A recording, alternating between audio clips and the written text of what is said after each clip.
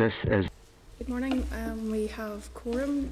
You're all very welcome to this morning's meeting. I can advise all members of the need to maintain social distancing throughout the meeting. We have Ms Anderson on star leave. Ms Kelly may be joining us at a later date. All other members are in the meeting room. Today we will consider subordinate legislation, briefing from the PSNI on road safety, a departmental briefing on the October monitoring round, and we'll also receive a briefing from Assembly Research and Information Service in relation to decarbonising transport in Northern Ireland. We have no apologies, and Chair's business. Are members content to receive annual reports by email? Agreed. And do members agree for committee staff to publish research papers after they have been considered by the committee? Agreed, thank you. The chairperson's liaison group met yesterday and we were informed that legal advice is being sought regarding committee external meetings and visits. And this advice hopefully will be with us by the end of the week. The Committee for the Economy has cancelled its external meeting, which was scheduled on in and around the same date, or on the same date as ours. So do members wish to postpone our meeting on the 21st to await receipt of legal advice from legal services? Right. If you're happy to do that, then the meeting then will take place in the Senate chamber as usual, and the visit maybe to Wrightbus can be rescheduled after Halloween. I am a bit sort of curious about this because we have been out. I mean, certainly the Bill of Rights, we had an external visit, we had an external meeting rather, so it seems a bit odd that we're in this situation now, but I'm guessing just with changes in regs and so on, maybe that's where we are, but hopefully we'll get that advice sooner rather than later so that we can then schedule future meetings. Can you clarify, it's legal advice rather than health advice? It's legal advice? Yeah, it's legal advice. Liability. It's on liability of the Assembly for committees to go out on external meetings. Okay. Although there have been external meetings but up until this point, but well, that's where we are now, so hopefully we'll get that quickly, because obviously if we have made arrangements then we don't like to let people down either. So. Okay, members agreed to that. Then moving then to our draft minutes at page 6. That's the meeting. That's of the meeting of the 30th of September. Are members content? Right. Okay. Moving then to matters arising at page 13, and again it's from the meeting of the 30th of September. Are there any issues that members have as a consequence of that meeting? Nope. Okay, content.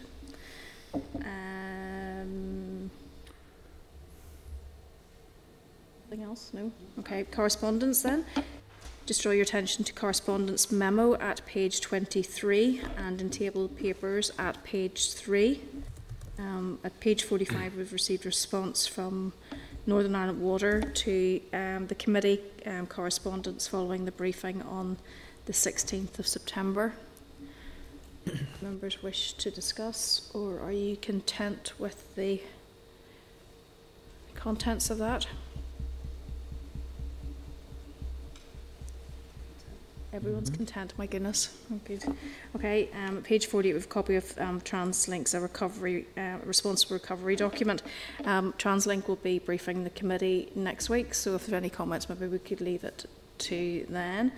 At page 62, correspondence from the Speaker's Office providing guidance on the delivery of the statutory instrument element of the EU exit transition period legislation programme. Members, any comments? Sure, Justin, obviously we're getting a briefing on Brexit next week. So there certainly would be questions in terms of the SIs and the SRs and the impact and what's devolved and what's reserved. So we'll bring that up next week. Although I think primarily that correspondence is really just sort of setting out how that's the format and so on of that, as opposed to any details for each of the committees. Page 82, we have ministerial response to our correspondence following the meeting on the 16th of September. Again, members, any comments to make or any content with that? Okay, page 107, correspondence from the Assembly EU Affairs Officer providing a copy of the Northern Ireland Common Frameworks Overview. Content. Correspondence from Committee and Member Support Office providing details of an online workshop on questioning skills. This training is being offered to all of the committees and will take place this month if members are interested in doing this. While we can't fit this into a committee meeting time, it may be something that we could do directly after our meetings conclude. If members have any comments, if you think that would be useful to do, we can maybe make arrangements for that to happen. It takes 90 minutes. Miss Anderson's nodding. Anyone else keen to do that, or not really getting an awful lot back here? Chair, are you proposing we do that as a committee or as up to individual? Well, we have to do it. We do it as it's done as a committee rather, because obviously each committee has a different approach. Fair enough, okay. So it may be something that if we are going to do, we would do it as a group, and it would be done. If we were going to do it, it would be having to allow that extra time after a committee session.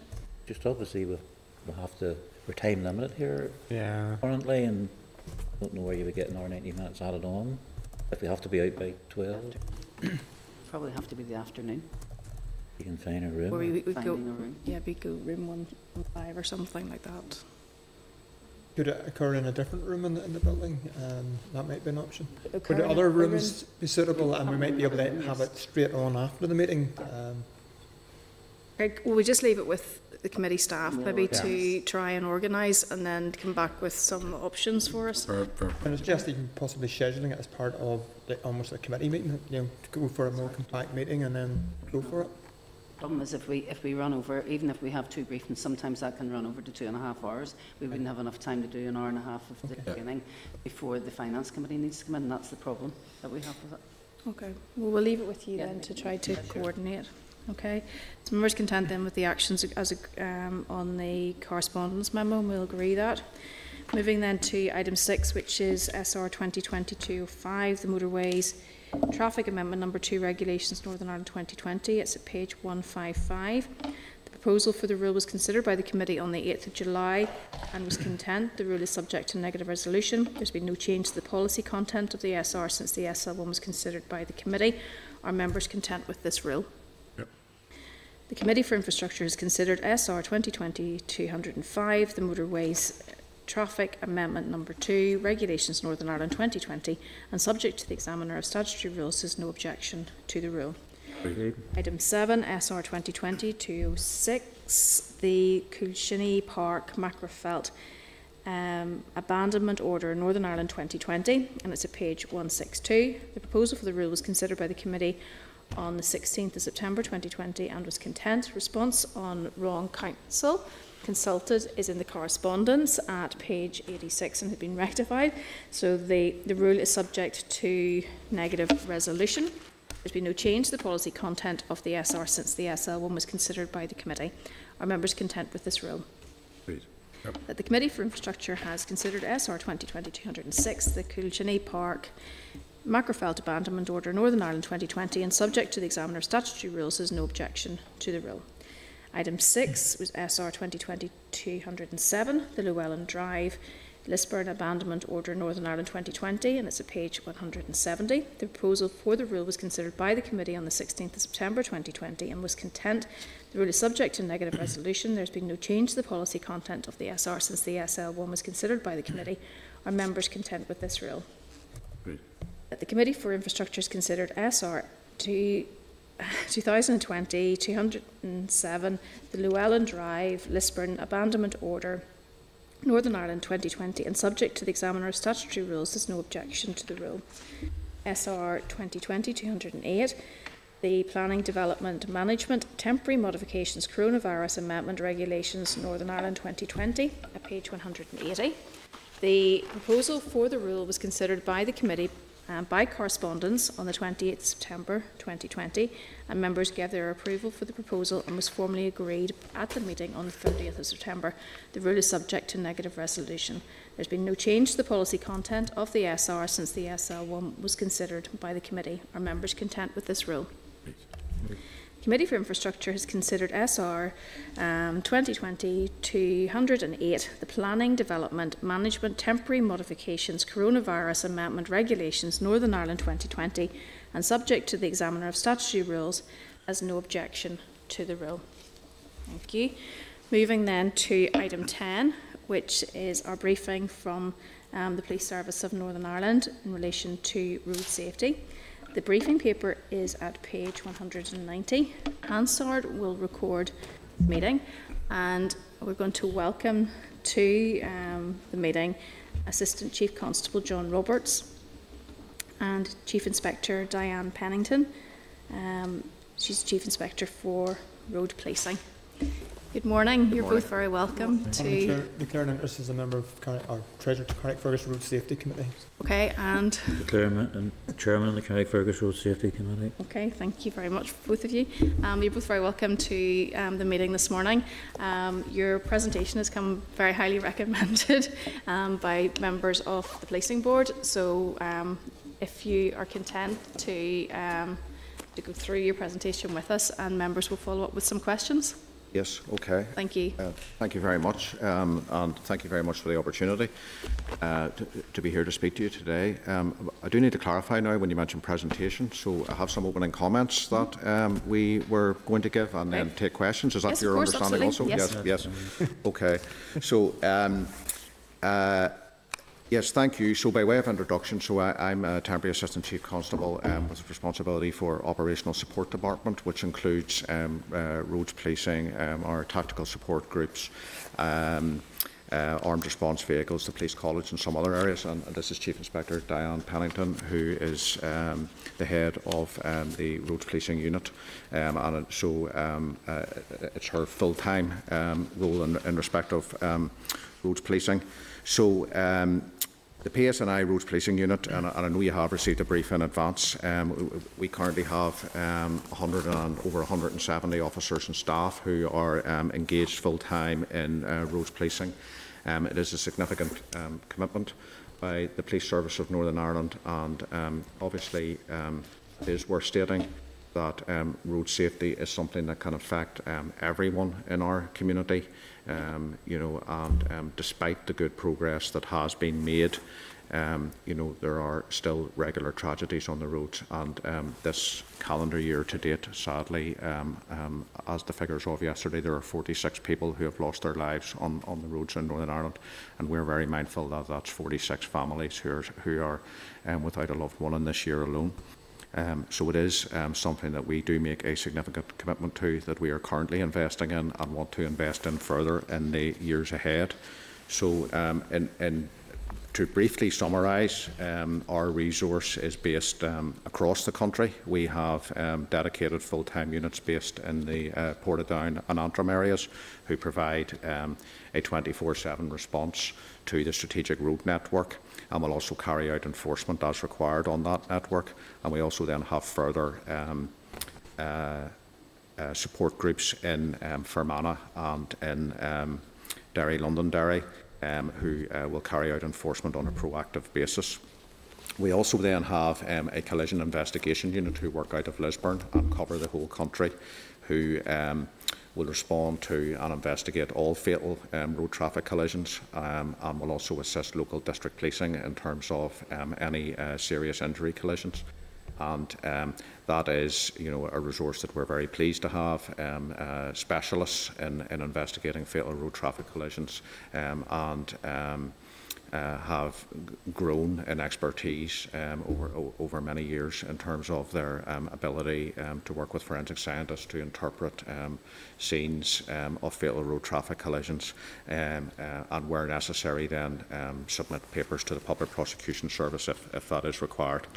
We also have a road policing development unit who help manage our policy and some other specialist functions within roads policing.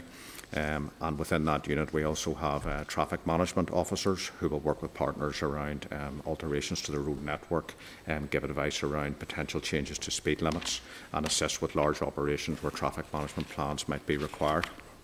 And we further have road education officers who will assist in engaging with vulnerable road users, schools and other groups as necessary. And I think it is worth saying at this point that there is a long-term trend over many years that the people that do lose their lives and do become injured tend to be, firstly, more men rather than women, and secondly, in the age group of age 16 to 24. And that's maybe not that surprising, and I suppose it's just related to that age group's likelihood to maybe accept risk or act in a way that it displays more risk behaviours and succumb to peer pressure and that type of thing. But that 16 to 24 male group is sadly where we do see more victims and more people injured. Also then, the Fixed Penalty Processing Centre is located within the police estate, and between 2017 and 2019 have processed almost 190,000 fixed penalty tickets. So we do have some recent initiatives that you may well be aware of. So we participate and regularly deploy in the Close Pass Cyclist Safety Scheme. An area for focus of us going forward, there's probably three, and whilst the numbers remain small, they're probably the growth areas in terms of sadly persons being killed or injured on the roads are cyclists, motorcyclists and elderly pedestrians. Are three categories that we will intend to focus on going forward. And the Close Pass scheme is one example of that. Secondly, then, we have recently launched the PSNI Interceptor Team, which is a pilot scheme that was launched last month, and that is around the greater focus, which is in line with the sort of national direction of policing in terms of policing the roads, not just being around excess speed, but also around identifying where criminals are using the road network in pursuit of their criminal activities.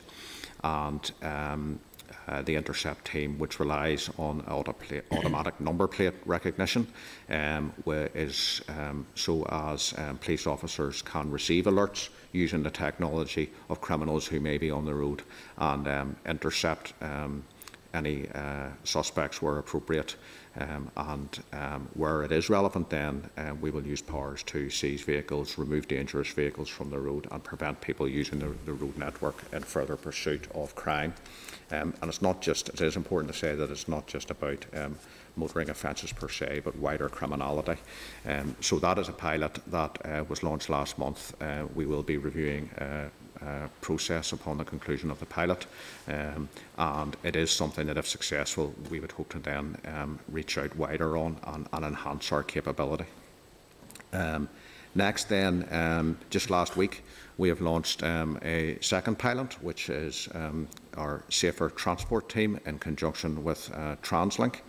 And it's a small team of officers who will work in partnership with TransLink on the transport network around the transport hubs and on trains and buses across the country. And again, that's about reducing antisocial behaviour on the infrastructure network and dealing with crime. And we are also enhancing our capability in the aforementioned collision investigation unit and enhancing the training of the officers within that to detective standard, given the complexity of some of the investigations. So just to maybe touch on some statistics briefly, and so the statistics, as you will probably all be aware, are published and are in the public domain, and we also report to the policing board in respect of the road safety elements of the policing plan. Whilst we separate the statistics between fatal collisions and persons who are seriously injured, it's probably the combined total that actually is more useful when looking at the statistics, because there is sometimes I suppose it's very tragic circumstances, but there is a fine line sometimes between somebody who sadly passes away as a result of a collision and those that are seriously injured, and the serious injuries we don't make light of either. So there's a long-term trend, over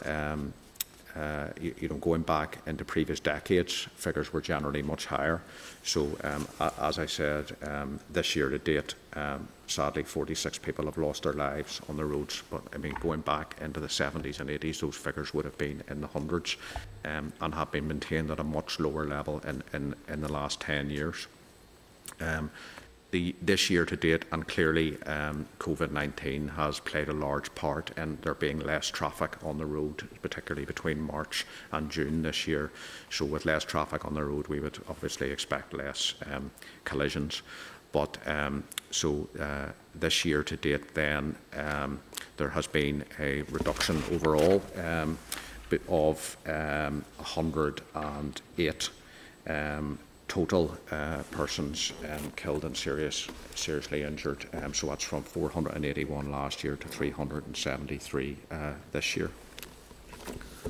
The figures are quite small, but we do break down, and it is available within our statistics around what parts of the country, by policing district council areas, that the collisions happened, and secondly the age, gender, etc. of the persons killed or injured. It's probably worth also stating that over 41% of prosecutions through the courts in Northern Ireland do relate to motoring offences, so that is quite significant. Also then, between August 19 and July 20, there were, and again that captures the COVID period in the earlier part of this year, there were over 45,000 PSNI detections for motoring offences, and that's a decrease of 10% in the previous 12 months, but that, as I say, could be put down chiefly to COVID. And the largest offence group within that is speeding, with a total of 8,000 detections. And that then does not include the detections from the Road Safety Partnership, which is an additional over 47,000 speeding offences for the same 12-month period.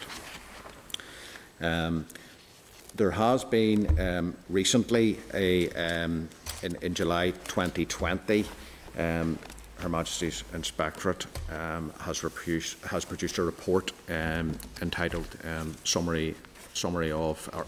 the report is called Roads Policing Not Optional, and there's 13 recommendations made within that, not all of which relate directly to policing. Some of them relate to the Department for Transport in England and Wales and the Home Office, but in general terms we will be considering each of those in conjunction with partners as to how they might be applicable to Northern Ireland, and I think it reflects my earlier comments around roads policing being viewed as not just about excess speed, but actually the manner in which the roads network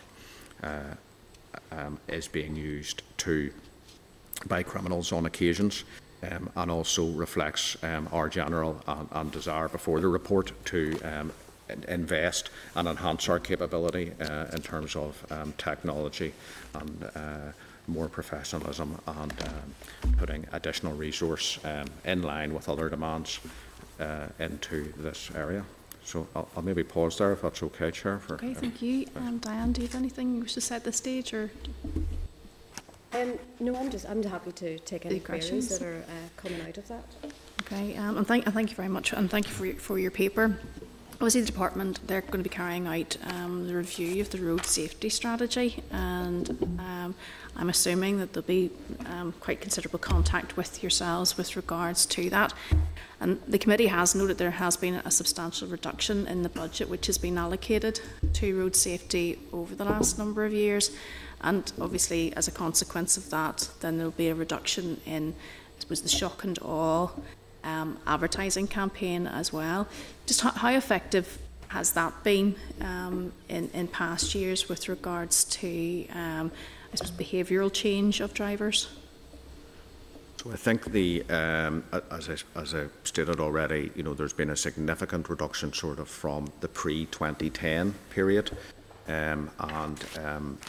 It's probably we can't point to any one factor around that, but certainly, you know, the advertising campaign, you know, which has been impactful, I've no doubt played a part in that, as has the increase in technology, the increase in detections through the camera network. Just enhanced road safety then, or enhanced safety by manufacturers of vehicles themselves. And when you look back to decades ago, whenever it wasn't compulsory to wear seatbelts, you know, so there's probably a number of different factors. But yes, it would be our view that the advertising campaign is a significant factor. And just with regards to then education and also the sort of physical infrastructure side of things, which I suppose from an infrastructure perspective and as MLAs in our constituency, where we would be approached by constituents for you know, sort of speed ramps and so on as well, how effective have those types of measures been? Do you have it, Ainsel? Yeah, so the traffic management officers that Mr. Roberts mentioned in remarks are the link with regards to physical infrastructure between PSNI and the Department for Infrastructure. So if there are significant changes in parts of the road network, including your examples there, Chair, about, you know, speed bumps, for example, we work really, really closely, and we couldn't do it without DFI input, and I think they would probably say the same for us. We work very closely to make sure that we're putting the appropriate safety measures in place, but ones which will work with the minimum of enforcement going forward. And we generally get good feedback. We get good feedback through PCSPs, through our neighbourhood colleagues in the police, who have maybe brought our traffic management officers in as subject matter experts, if you like, in that area. So it can be on a case-to-case basis, but generally good feedback. Okay, and so if an area has been raised, an area of concern has been raised by a community, how do you then prioritise resource? Because, you know, you are challenged with the number of officers, and I know that is from experience as well, where you will have identified various areas, and I suppose that you can only deploy the van at certain times, or they've maybe redeployed somewhere else. So, I mean, how do you manage even the deployment of the resource that you have in order to identify where there is a problem? So again, this is something that's done in partnership. So if we have what we call community concern site, which is raised with us in various different ways, it can come up through the PCSP, as I mentioned earlier. It might come up through our neighbourhood colleagues who have been engaging with members of the community, or it can come in direct in the form of a letter, for example, from a member of the community, and indeed sometimes from MLAs and from councillors. So the details of that site, which is a lot of the time to do with excess speed, we share that with the Northern Ireland Road Safety Partnership, or sometimes it comes direct to them and they share it with us. So, for example, my units in Mahon Road may get reports of a road in Market Hill, which has got someone is saying that there's speeding issues on it. So we will go out. It will be part of our routine patrol pattern. We will go out there and we will usually get out with the laser, and we will monitor the speed, and if appropriate, we will stop motorists and we will, you know, prosecute them. We will give them tickets for it, and that site will also be on the schedule for the safety camera vans that you see going about. So it's really about reacting on a case-by-case basis to what is raised with us. We always would like to stop people speeding, not catch them speeding. And sometimes residents will come back to us and say, you know, yes, you were there 3 times in the last 2 months, and we can actually see a significant drop-off. Okay. Obviously, so the statistics that you have in relation to speed and accidents will then inform any additional infrastructure which may be required, be that maybe a reduction in speed in an area or other physical calming measures. But in the event that there will be accidents where police aren't in attendance or they haven't been reported, then obviously those statistics then aren't collated. So anecdotally, people will know that there is a hotspot in an area, but yet the statistics don't reflect that. You know, so how do we come to a sort of a better reflection then of an area without that, if there isn't a police response? Well, so, I mean, we will have our stats for, sadly, incidents where people lose their lives. Secondly, then, where people are seriously injured, but also then the minor injuries, and that's obviously the majority of collisions. So we will know that, and we will know where they are. The other thing that helps inform the partnership then is the data that comes from the department in terms of speed surveys, and how we can factor some of that into the partnership for our deployment. So the deployments are based on where incidents have happened, where incidents have happened, where there has been previous enforcement, and also then the community concerns. So it is captured. I mean, there may be, I suppose it could take a period of time for a particular location to be escalated to the degree where it becomes more on the radar than where it is currently, but there is a strong system in place from those different sets of data to inform where our deployments are.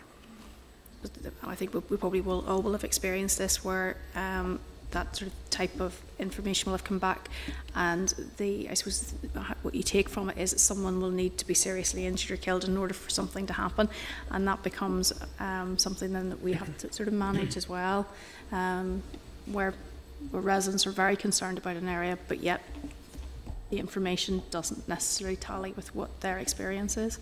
Well, the community concern aspect that Diana's mentioned, I suppose, is where we're capturing that, and I mean you know, we are very responsive to that. It goes to the heart of, you know, our ethos of policing with the community. That where the community are concerned, that's something that we will endeavour to respond to. So, you know, it's not the case that it has to be, you know, somebody has to lose their life before there will be interest in it. Interesting, you have in your paper the trial, you're keen to trial Operation Snap. Perhaps we could talk to us in relation to that, and you're waiting legislative change from DFI in order to allow that to happen. So, yeah, so currently in England and Wales, offenders for careless driving can be dealt with by way of fixed penalty notice, which is not the case here. So that legislative change would allow for a more speedy resolution and also take out significant demand from the court system. Diane might want to say more about Operation Snap. Yes, we've been very encouraged by the reports that are coming back from working, and we would really welcome the change in legislation here to allow us to issue fixed penalty tickets for the offence of careless driving, which would then allow us to set this up. Okay, and is that being progressed with the department? Yes, we are liaising with them, but at the end of the day, they hold the responsibility in that area to make. Okay, so are you finding a willingness from them in order to do this? And because obviously, if that's something that they're willing to do, then it'll be something that will come through this committee. So it's really just to get a sense of when that might likely come to us. We haven't received any timescales yet, but we're hopeful that will be resolved before too long. Okay. I think what we could do is maybe formalise that then and come back to you then, if that's okay, around what any envisaged timescales are and whether there are any anticipated hurdles. Okay, that would be useful. Thank you. David Hilditch, Deputy Chair. Thanks, Chair. I don't know what you've left me to ask now, but I was interested in that Snap, so that's very good now. Just interesting to see how that will pan out if it ever comes in. What used to be called DIC, there's a different terminology for it now, isn't there?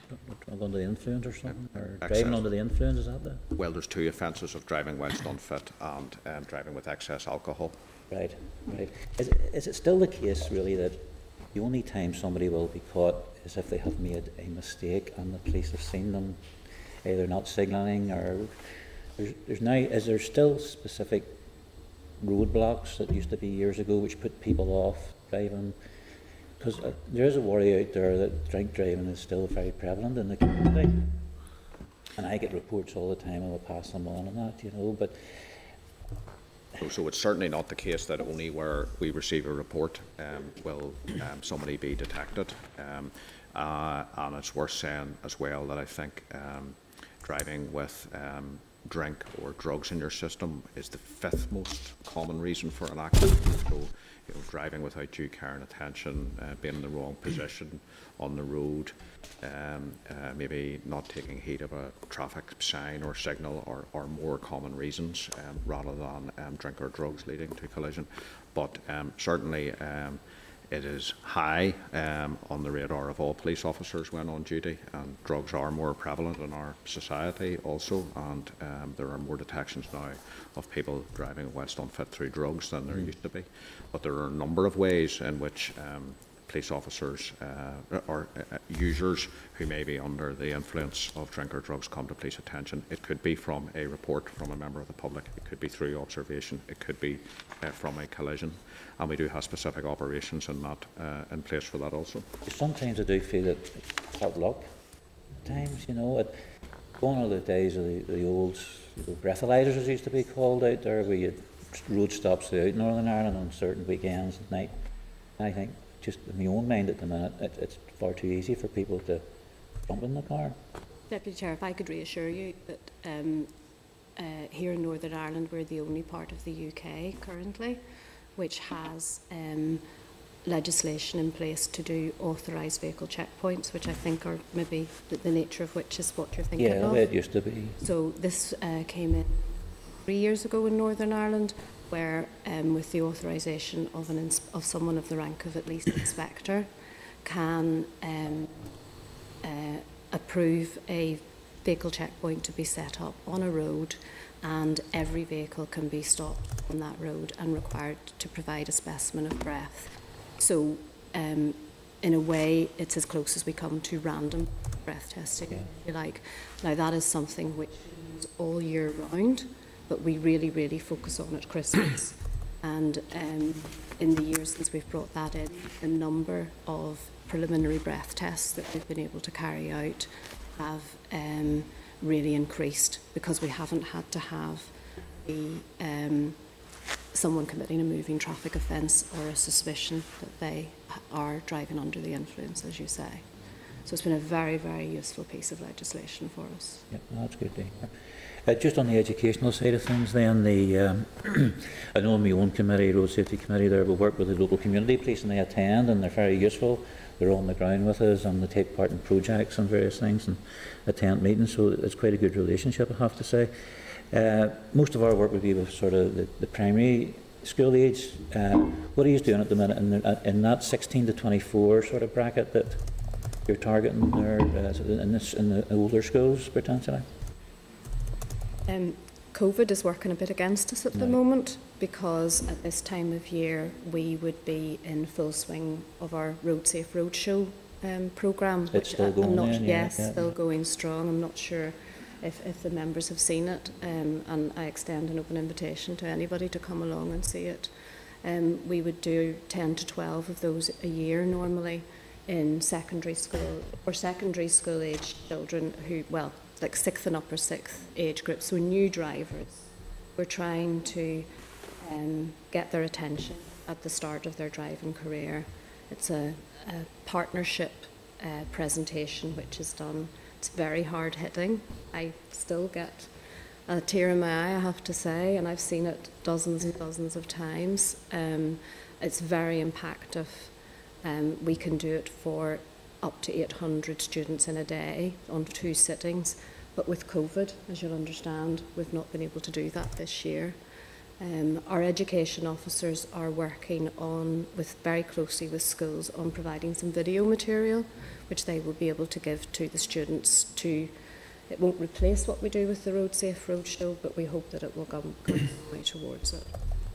I suppose the thing I would add to that too is that in addition to dedicated education officers in respect of road safety, as an organisation, we've, as you'll all be aware, increased our footprint of neighbourhood policing officers across the country, and part of that review of neighbourhood policing also includes consideration of what our presence is in schools across the country, and how we engage more effectively with young people.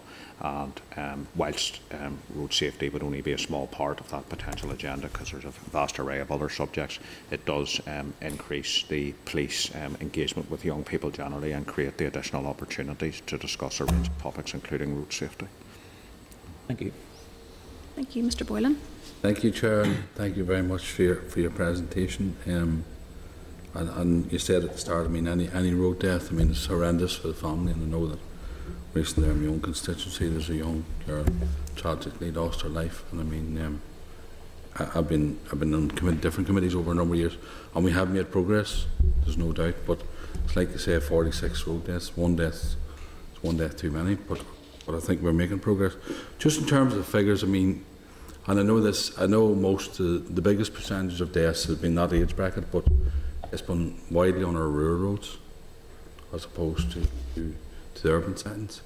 And there's I think there should be a bigger emphasis, because rural people have no choice but to get vehicles of their own because of the public transport network.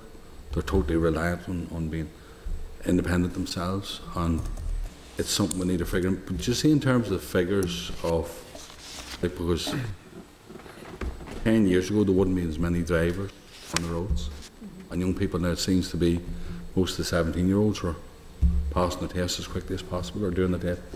In terms of the figures, because it counts in the overall figure, you know, 50 road deaths on average per year sound, and it's really, really bad, but we have made progress. But in terms of the numbers, on what on average would be road users or drivers on the roads now would be up 3% every year compared, or does it rise? Or have you those figures in terms of how many people are on the roads, you mean? Passing the test every year. I don't think we may not have those figures with us, no, as to how many road users there are, unfortunately. Because it certainly does climb. There's more and more people doing the tests. Yes. You know what I mean? I actually just saw before I came in that there's a waiting list of 2,000 people waiting to do their tests. Yeah. COVID restrictions. I think there was some work done around COVID which showed that traffic volumes had decreased by around 50% in those sort of weeks of lockdown. And of course we then saw a drop off in the number of people who were killed and seriously injured. So your comparison is correct. If there's fewer people on the road, there is likely to be fewer collisions. I think it'll be interesting to see with this new culture of working from home and remote working, whether that is something which continues. I mentioned that context because the Chair mentioned the road safety strategy, and anything we can bring along, whatever we learn from COVID, it'll play a part. But representing the board of constituents, you have to ask this in terms of your engagement with An Garda Síochána. Do you? Oh, absolutely. I mean, there is, you know, regular engagement in terms of, both in terms of strategy, as to how we would work together, and the planning of joint operations, and then in terms of lifetime incidents. So, for example, the interceptor team that I mentioned, you know, where necessary, you know, should criminals be using the border to either, you know, make good their escape or in pursuit of their criminality, yes, we will work and continue to work on an operational basis with An Garda Síochána. I suppose the other thing I would say, just in the amount of volume of road users, if we look, you know, going back, you know, to the 70s, 80s, 90s, you know, there are more vehicles on the road. Whilst we don't have the figures, I think we can all agree there's more vehicles on the road. We also have vehicles that are capable of doing greater speeds, and we have more young people as a result on the road too, but yet we have a long-term trend, you know, notwithstanding the tragedy for the families involved, but we have a long-term trend in decreasing figures also. No, and we have, and that's to say, made, but still one. And I think, you know, it's the balance between engineering and education. And I think we made, because that age group was mentioned before, I think education is part of the programme as well. Just a couple of points, because I'm glad you mentioned the Market Hill Road side. I don't know what side you're on, but if you take a wee trip down to Points Past and then over to Ballymacnab and down in the Middletown, there's some schemes over there. But some of those areas where we want traffic calming schemes outside schools, and we've dealt with this, all of us have dealt with this before, and I think it's somewhere we need to focus on. Now, I know that certainly the local PCSP teams are working on it, but I would like to see a more not so much proactive, but more evidence for yourselves to get those schemes in place. The likes of SIDS, which is the indicator devices, are fairly good.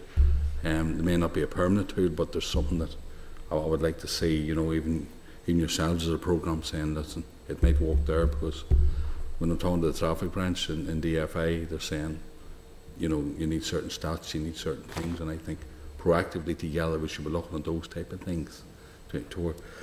Just on your briefing, of 2 points in the briefing. One on the closed pass in terms of the cyclists issue. I mean, we're trying to get cyclists on the road, but the big issue is safety itself. So, I mean, how does that closed pass work to try and encourage more cyclists on the road? And my final question is in relation to the safe transport team. I mean, could you expand a wee bit more on how that exactly works? And is it a role in the context of COVID as well, or? So maybe I'll take the second question, and then Diane can answer the close pass one. So the safe transport team, no, it's absolutely not just related to COVID. It's something that we were planning in any event, and we don't see it really as a COVID function. Although obviously, if there is COVID-related antisocial behaviour, then it's not something police will step away from. However, no. So I mean, what it looks like really is police deploying on the transport network, which is not something that we routinely did before. It is just a pilot. We'll review the effectiveness at the end of it, but it should give confidence to people who may feel vulnerable on the transport network, particularly late at night, or those who are vulnerable in our community, that police will be present, and it should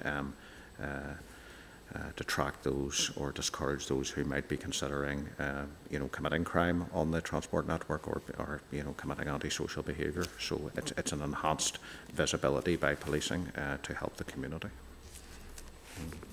And the cyclist issue? Yes, so the closed pass scheme. So how that works is that we have a police officer on a pedal bike, and he or she has a head cam on, and they go out onto a route that we have been informed about, where which is being used by cyclists a lot, and where there may have been issues around careless driving, and they can speak to their colleagues who are on a couple of police motorbikes. So if they witness a piece of bad driving on the part of the driver who's close to them, is the usual thing, overtaking on a blind bend, for example, as well, or overtaking when someone else is coming towards them. I've seen footage of that. And they will then radio to the police motorcyclist, who will then go and stop the driver. And at the moment, what we're doing with it is we're using it as an education tool. So we're playing back the footage to the driver, showing them what actually happened from the cyclist's point of view. So far, we've had a very, very good response from all the drivers. They're generally saying, "I've no idea I was so close. I will definitely not be doing that again. I'll be looking out for, for." And I think, Chair, as you mentioned earlier, the advertising campaigns which DFI have led on. There's a really good one out there at the moment around cyclists and about respecting everybody's journey. So it's really it's tying in with that, because everybody who a lot of people who are drivers, they're also cyclists at some stage in their week. So that's what we're doing at the moment. It's a good example as well of partnership, because although it was led by road policing, that is now being shared out with our colleagues in districts and neighbourhoods who are taking it forward. Okay, thank you. Mr. Buchanan? Thank you, Chair.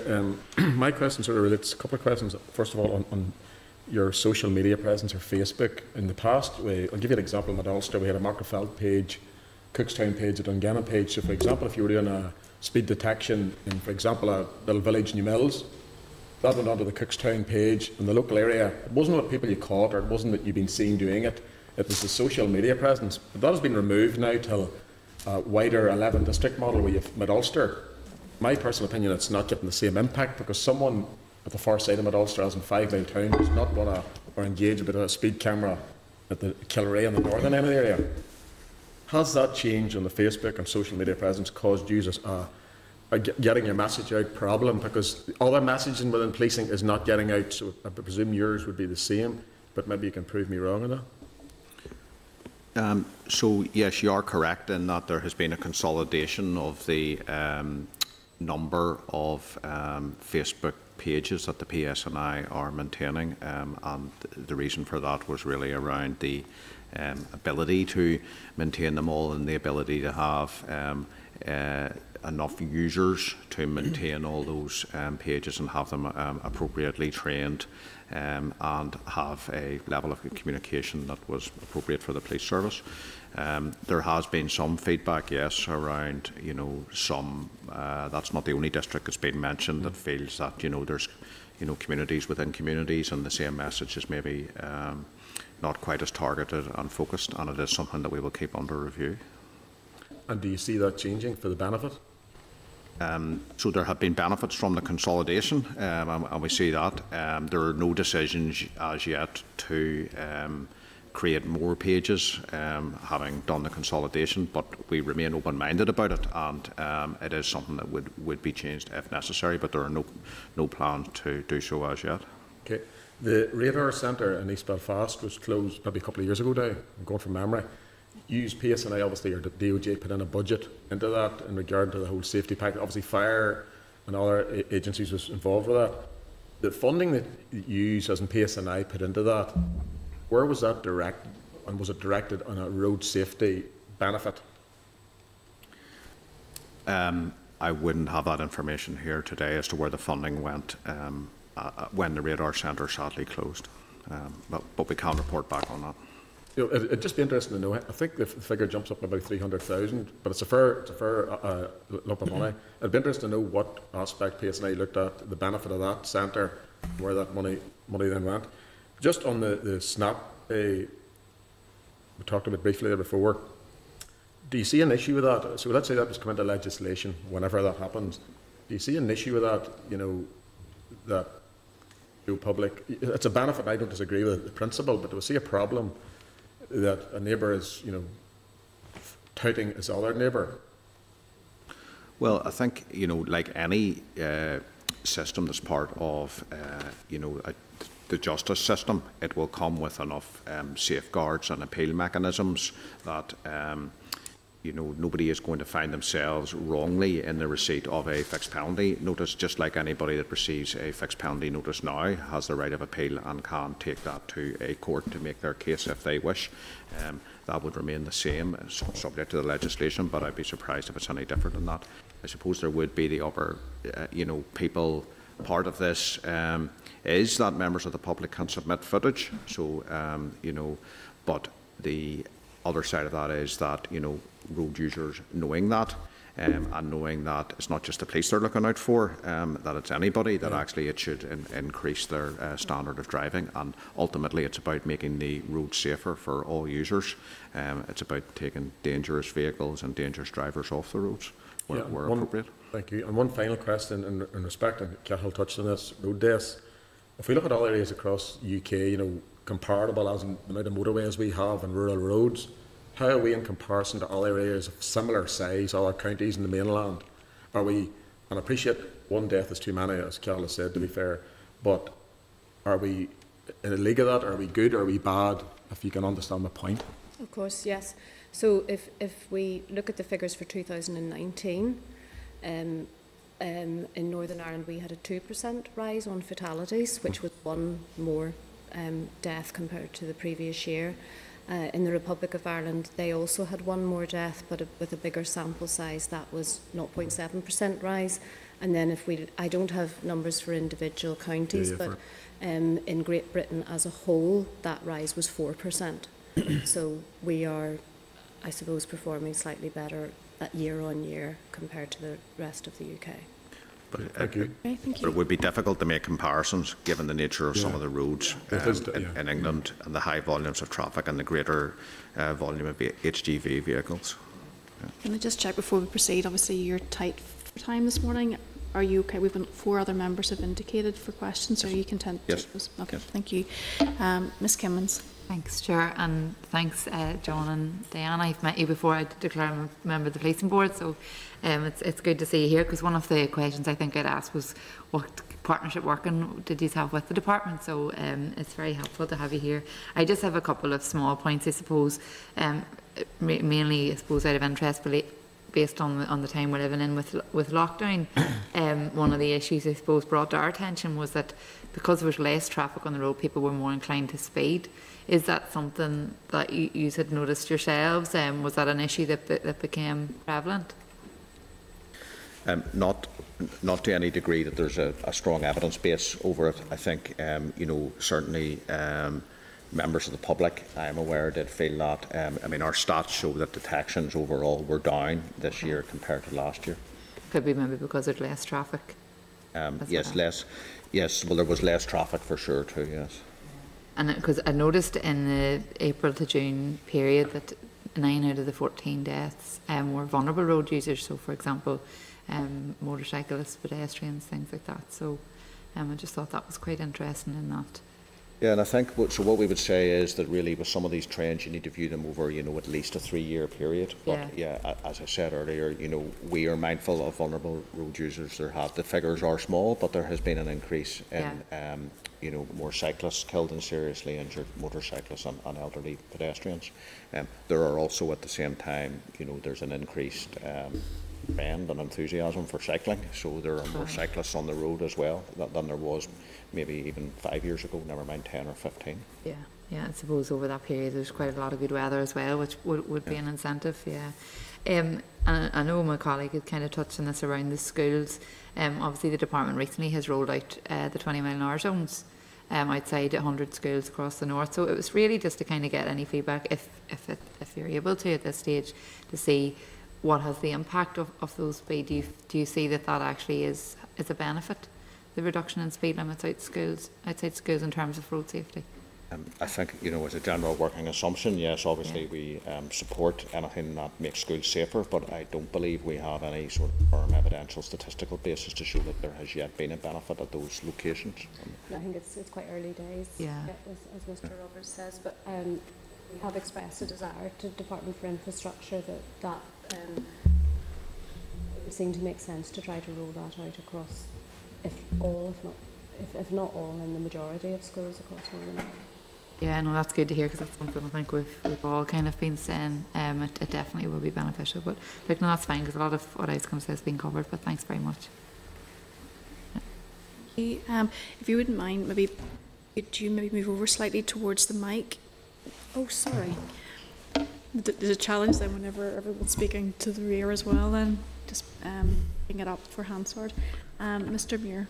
Thank you very much, Chair. At the outset, I would declare I was previously an employee of TransLink, because my first question relates to that. Obviously, the work you're now starting to embark upon with TransLink. There's been particular issues in North Down when there's good weather, so it did occur this year, it's gone now, with people coming down to Helens Bay and Crawfordsburn. That required quite a significant police response to that. TSG had to come down, and we had a police helicopter out in previous years as well.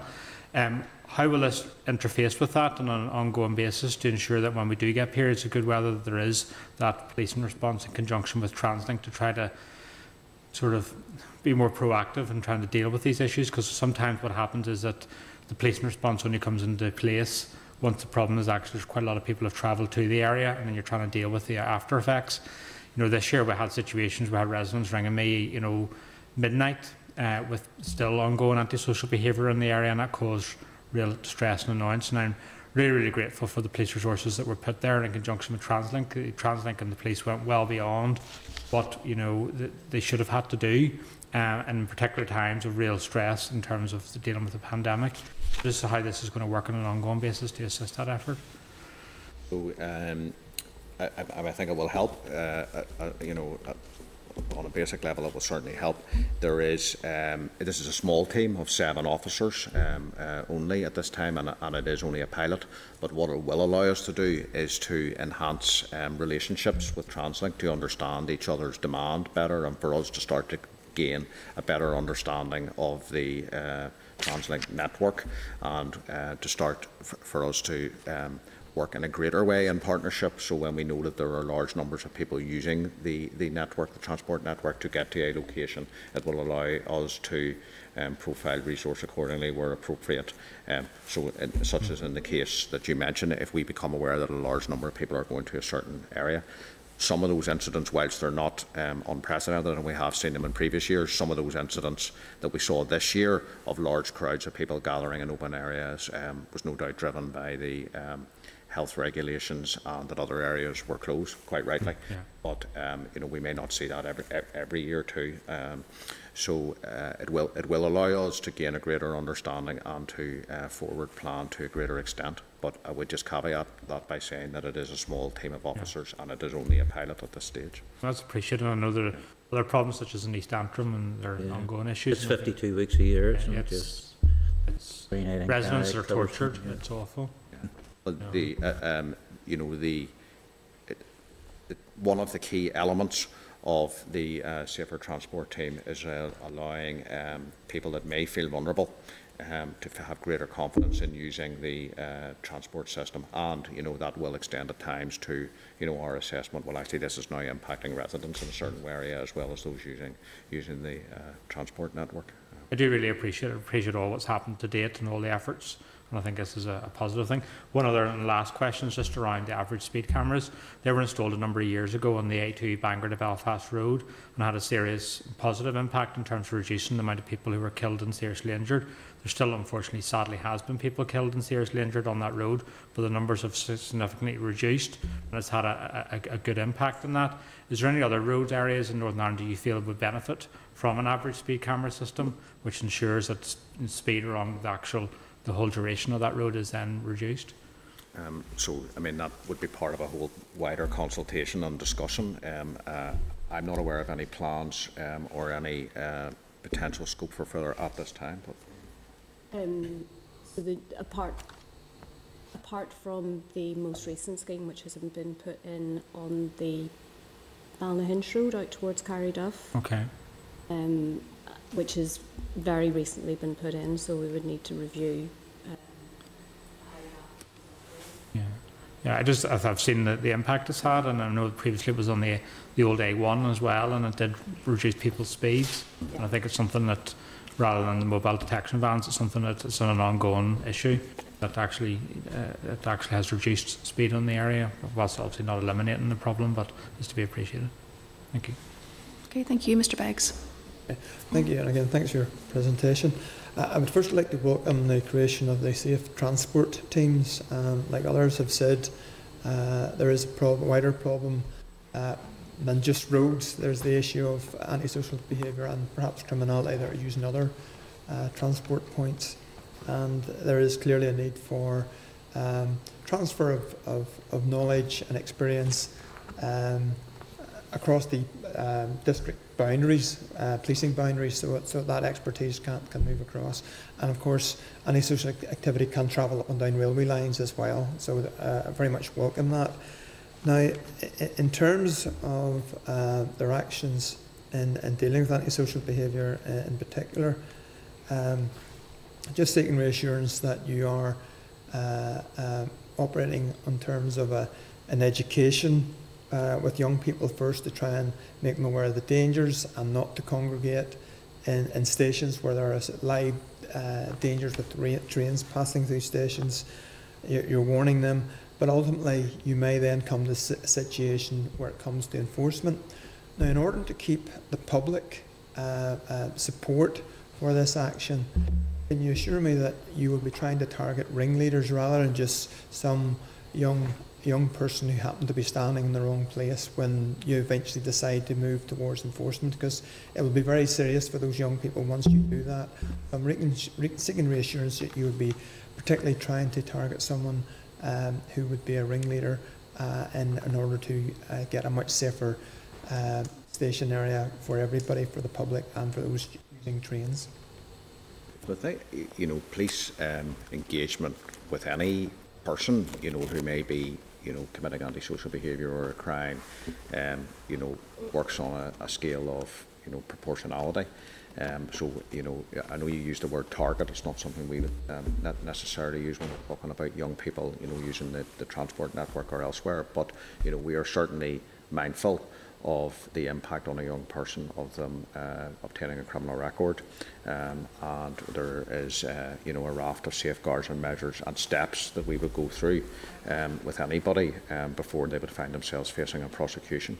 So it's a proportionate and sensible approach which starts off often with a conversation, and so yes, people that I think what you're saying is, it's the worst offenders and those who are maybe encouraging and inciting others to gather that, who are more likely to be met with the stronger parts of the enforcement as we move through what will start with a conversation. Okay, that's fine. Then in terms of community-based speed displays, which are becoming more common, different community safety partnerships have managed to distribute these to some members of the community. I myself think they're very effective, and I get positive comments from other members of the public. In turn, do you find any difference in terms of the number of complaints that you're getting from particular villages where your enforcement officers may not be able to get out as often as they would wish to? Is this having a positive effect? Have you any evidence that this is having a positive effect on the attitude of drivers and reducing number of complaints that you are receiving? So again, it would be a working assumption that it's positive and it has benefits, but we wouldn't have specific stats to be able to show that for each deployment of those that it actually reduces the amount of complaints. But the anecdotal feedback, as you've alluded to yourself, is that people welcome them, and it has community support, and where possible we will hope to do as much of that as we can. Will you be attempting to gather statistics in case this is that maybe an important message? Maybe this might be an area where there should be further investment. Will you be attempting to gather statistics if it's possible? So I think your question was around statistics about complaints. Yeah, on speeding.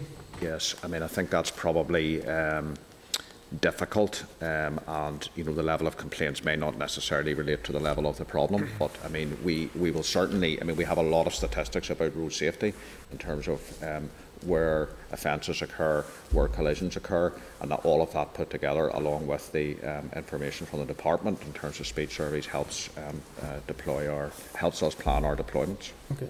And then turning to the fixed penalty notice that you mentioned regarding careless driving. I can see benefits in speedy justice. The message gets through very quickly. There'll be presumably savings in police time as well as court time that release the courts and police to do other activities. So what has been the evidence from England from the introduction of these? And the other point is, do penalty points go alongside a penalty notice? Yes, so normally if it's an endorsable penalty notice, yes, then it comes with penalty points. I mean, and people that are convicted of careless driving would normally receive penalty points as part of their sentence. So we would anticipate that, yes, it would come with points. The evidence, I wouldn't have figures for that from where it's operating elsewhere at this time, and again, we can come back to you with that. And is there any time frame as to when you're hopeful that this may come in? So I think we've already indicated that we would formalise that around the timescales for in terms of interaction with the department. Okay. Thank you. Okay, thank you, Ms. Anderson. Thank you for the presentation. And Chair, I found the takeaway from this meeting was the information in relation to the number of percentage of court cases. 41% of all court proceedings relating to motoring offences. I don't think that would be as widely known. I would like to ask the PSNI, you had mentioned 45,000 motoring offences, 8 of which you said were for speeding, and then you said there was a further 47,000 road safety. Is that for fixed penalty notices and the likes? I'm just trying to understand the differentiation between the two figures. Okay, so yes, there was 45,000 between the 1st of August 2019 and the 31st of July 2020. There was over 45,000 detections for motoring offences, which was a decrease of 10% in the previous months. and within that there was a total of 8,145 speeding offences. So the remainder of them are motoring offences which are not speeding. In addition to that, then, the Road Safety Partnership detected 47,000 over 47,000 speeding offences. So the 8,000 are detected by police officers, mainly within roads policing, but not exclusively. Some of them will be district police officers who have, who have been trained and equipped with speed detection equipment. Does that answer your question? Yeah, that answers it. I thought that they were both combined, but I understand now what you've said when you explain it like that.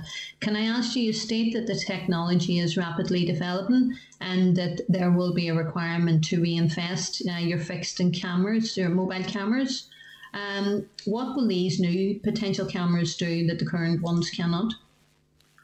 Well, so we would be keen to get to a sort of in terms of, for example, the Operation SNAP that we've mentioned, which is technology which nearly goes from from the offence to penalty seamlessly, but also in terms of just technology changes so rapidly in terms of the detections that are happening in police vehicles, how we capture that evidence.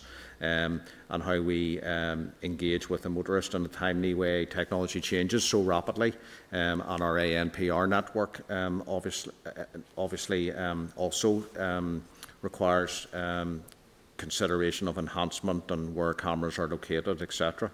So, I mean, it's just in line with how technology changes in every field that there's a consideration to also do this in this field. The dash cameras and SNAP is relating to the individual driver and the cars, but if this is technology, and I understand technology, of course, it progresses and changes, I can imagine the expenditure that would be involved in changing the cameras, the reinvestment, so it would be the rationale for that, so that I'm sure the policing board is looking into that as well, and I'm sure it is justified.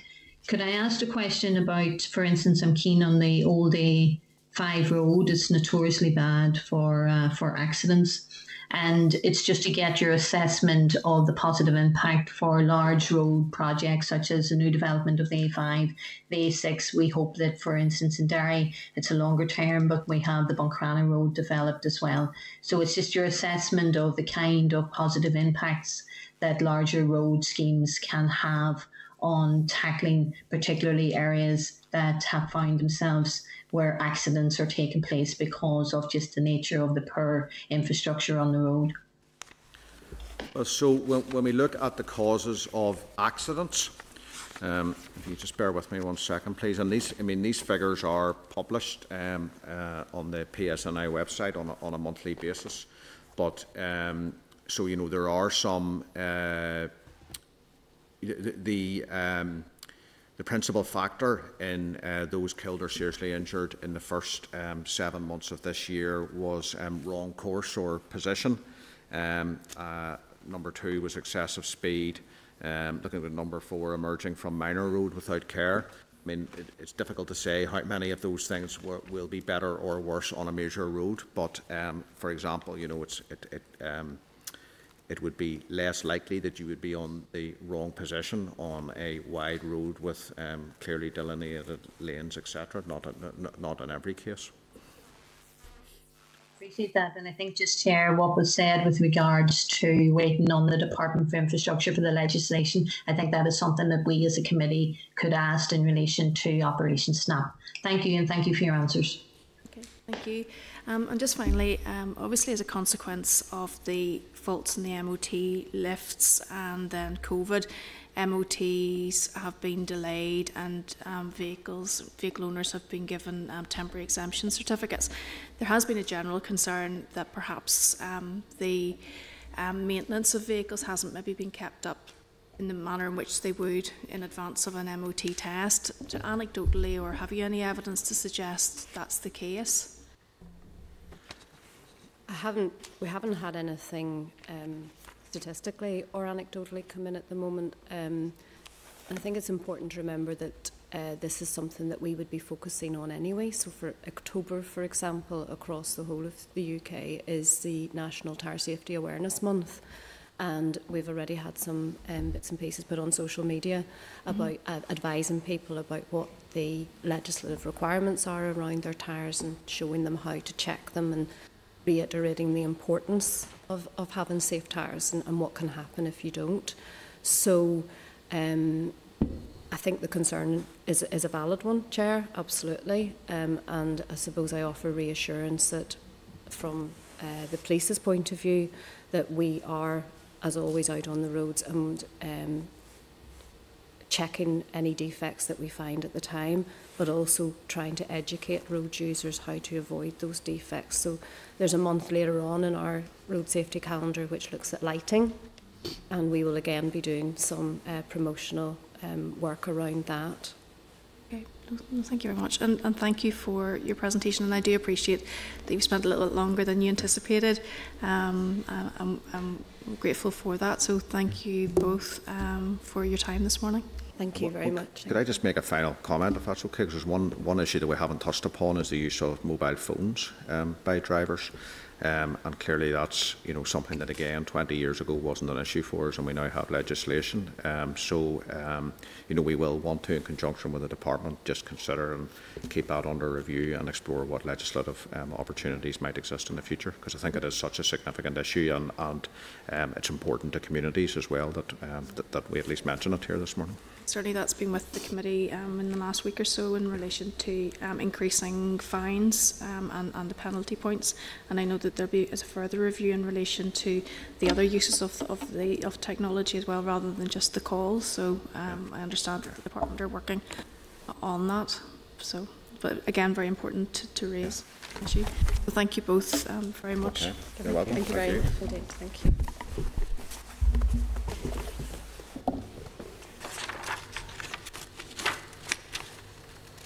Okay, so if members are content that we write to the department just in relation to Operation SNAP, and Mr. Boylan. Yeah, Chair, just another thing, because it's interesting, if we can get the figures on average by percentage, the rise in the number of road users, because 10 years ago there wasn't as many. I think there's more young people now. It used to be rural people in general because they relied on it, but there's a lot more urban people you see now. You go into urban schools, or you see most of them taking the car to school. So it's just to get the figures, because then it tallies up to the whole percentage of things, which is important too. Okay. That was a good presentation there. Okay. Anything else from that presentation just to raise? Yeah, I just want to ask, put on a query too regarding the radar centre and where that money was. You've got that, I mean. Okay, grand. Right, thank you very much. Moving then on to our next item, which is item 11, and it's the departmental briefing for the October monitoring rounds. Papers are tabled on your table pack at page 15, and again Hansard will record the meeting, and we welcome Linda McHugh in her new role. Congratulations. Thank you. Deputy Secretary for Resources, Governance and DU Group, so a new title as well for that role. Acting. And John Irvine, the Director of Major Projects, Gary Boyd, Director of Finance, and Terry Dean, Head of Financial Planning and Management. You're all very welcome. Obviously the paper arrived quite late yesterday. I'm well aware of that, and I apologise. So if you don't mind maybe just taking us through that probably in some detail. It may reduce the number of questions as well, but certainly it would be helpful for us to do that. No, that's fine, and thank you, Chair, for the opportunity to meet the committee today to brief members on October monitoring and on my department's in-year budget position. And firstly, I do want to apologise for the lateness of the paper. As you'll realise, the ongoing impacts of COVID-19 made this October monitoring round more complex than normal. So we sent the paper to you as soon as the position was clear within the department. So, as you said, I'm joined today by a number of my team and also John Irvine from Roads. So we're going to talk you through the paper, and then we're here to take your questions. So at the outset, I just wanted to set this in the context of our opening budget position. The Minister briefed the committee on the 29th of April on the 2021 opening budget position following the Finance Minister's announcement on 2021 budgets. And at the outset, whilst DFI received increased allocations compared to the previous financial year, they were not sufficient to meet the significant inherited financial challenges that the Minister faces. And to remind you, in resource terms, the Department bid for 57.3 million pressures going into 2021, against which 33 million was received, leaving an opening pressure of 24.3 million. These financial bids were each genuine service pressures that, without adequate funding, are limiting the Department's ability to deliver and maintain a reasonable level of public services. And all of that, of course, was before the financial impact of COVID really hit us. So turning to the capital budget at the outset, the original requirement bid was for 800 million, against which 550 million was allocated as an opening position. This included funding for a number of major areas of spend, including further delivery of the A5, A6 and Belfast Transport Hub flagship projects. The balance of capital has been allocated by our Minister to fund water and wastewater infrastructure, tackle regional imbalance, north-south connectivity, creating thriving, sustainable living places, addressing the climate emergency and, of course, assisting with our recovery from the impact of the coronavirus. In doing this, the Minister has struck a balance between investing in water and wastewater infrastructure, maintaining existing roads and the street lighting network, and encouraging modal shift to public transport and sustainable travel, including cycling and walking, that will improve the health of our citizens and protect the climate. So whilst the original capital allocation was considerably short of the original bids, it's also true to say that in the first quarter of the year, capital programmes, both within the department itself and in its ALBs, were delayed by the impact of COVID-19, resulting in a reduction in requirement of 14.5 million, including 7.7 million for the A5 and 6.8 million for the A6, and also further reductions in the capital programmes in our ALBs. However, I'm pleased to report that all construction work has now recommenced, with full COVID measures in place to ensure the health and safety of workers on site. So that's the background. So turning now to the October monitoring round itself. The financial position on resource continues to be very tight, with ongoing monitoring to ensure break-even against budget. The bids in October monitoring reflect the baseline pressures remaining at this stage in the year. They do not, however, include the outstanding COVID pressures, which are being bid for in a separate exercise. In terms of resource, on the road side of the business, there remains a 3.7 million estimated loss in revenues from parking and enforcement income, after taking account of 2 million already allocated to this by our Minister from COVID allocations. Winter gritting services have depended on in-year monitoring funding for a number of years now. This year, my Minister set aside 3 million from the opening resource baseline allocation, and a further 5 million was received from the 7 million bid made for winter services in the September COVID bidding exercise. So this leaves a residual 2 million to fund the full estimated cost of the service this year. And this 2 million bid is included as part of the roads 3 million October monitoring bid, with the remaining 1 million for routine roads maintenance. The Minister has also bid for an additional 1.6 million to cover the expected cost of leave carried forward into next year. The policy for leave carry forward across the civil service is that a maximum of 9 days can be carried forward, and it's expected that most staff will use this maximum allowance carry forward into the next leave year, largely because they've been unable to take holiday. On capital, despite the COVID restrictions earlier this year, the Department is now on track to spend its capital budget in full at this stage, and indeed has bid for an additional 9.1 million, as highlighted in your briefing. In June monitoring, the Minister made the decision to surrender 14.5 million in capital funding from the A5 and A6 as a result of the pandemic and the impact that that had.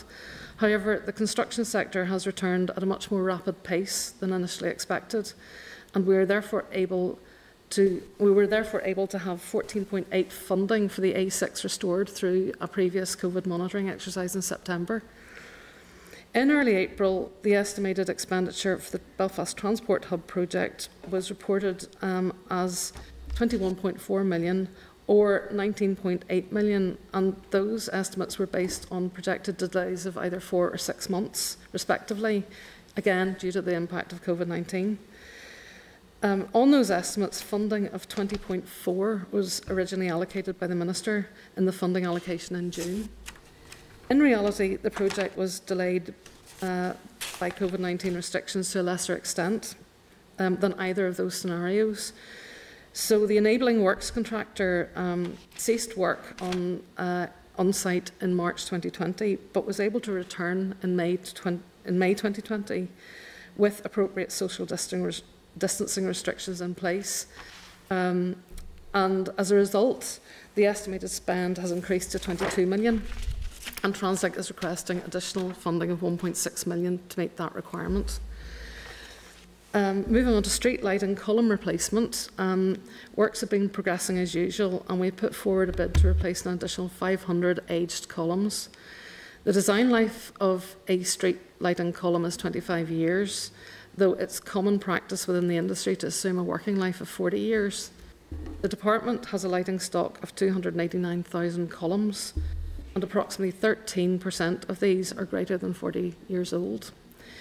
My Minister has already allocated 14 million capital to column replacement this year, and while this will maintain the current position going forward, it will not address the backlog of columns needing replaced.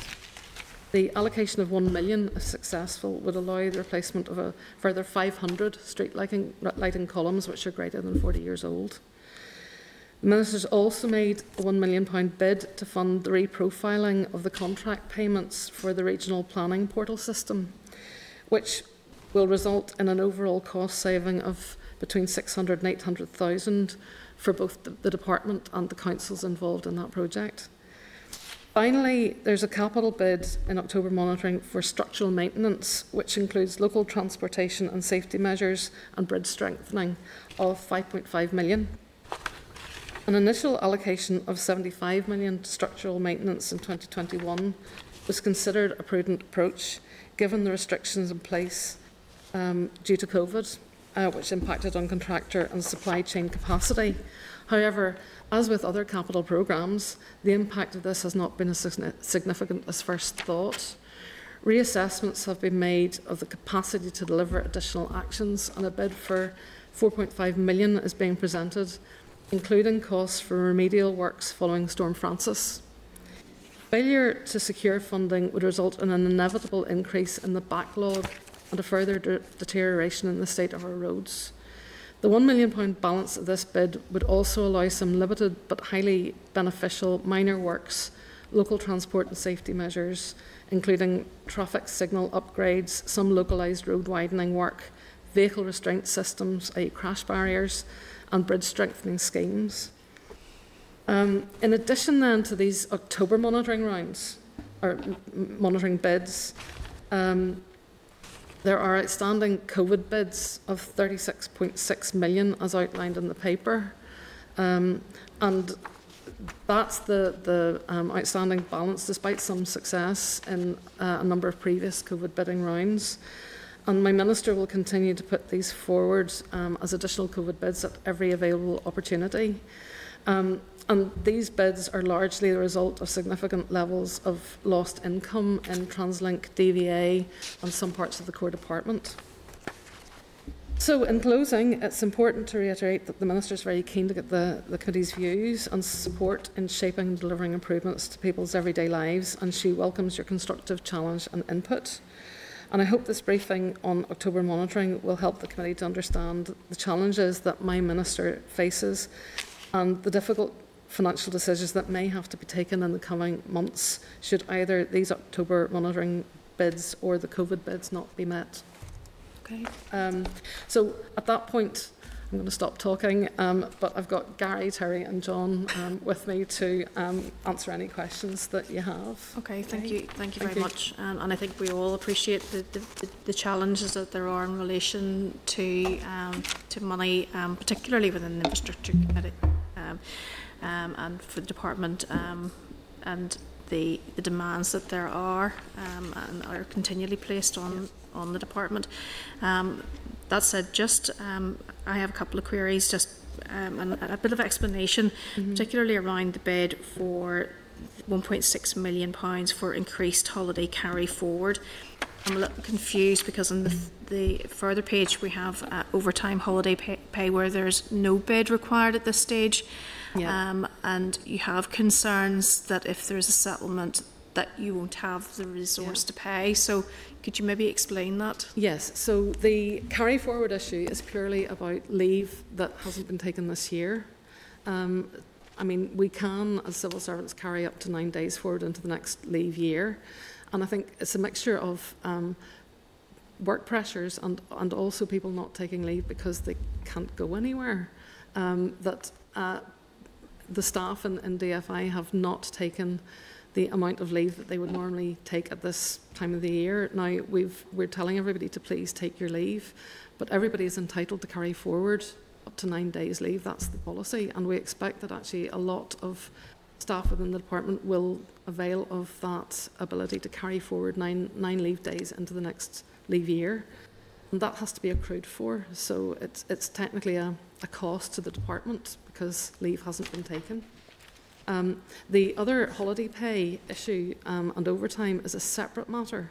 So that is hinging on a legal case where there was a case taken that overtime, if you got holiday pay, overtime was not being taken into account.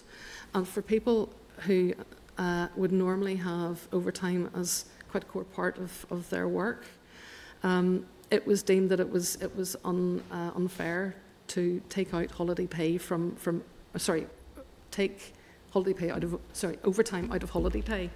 So holiday pay was just on a standard basis rather than including overtime.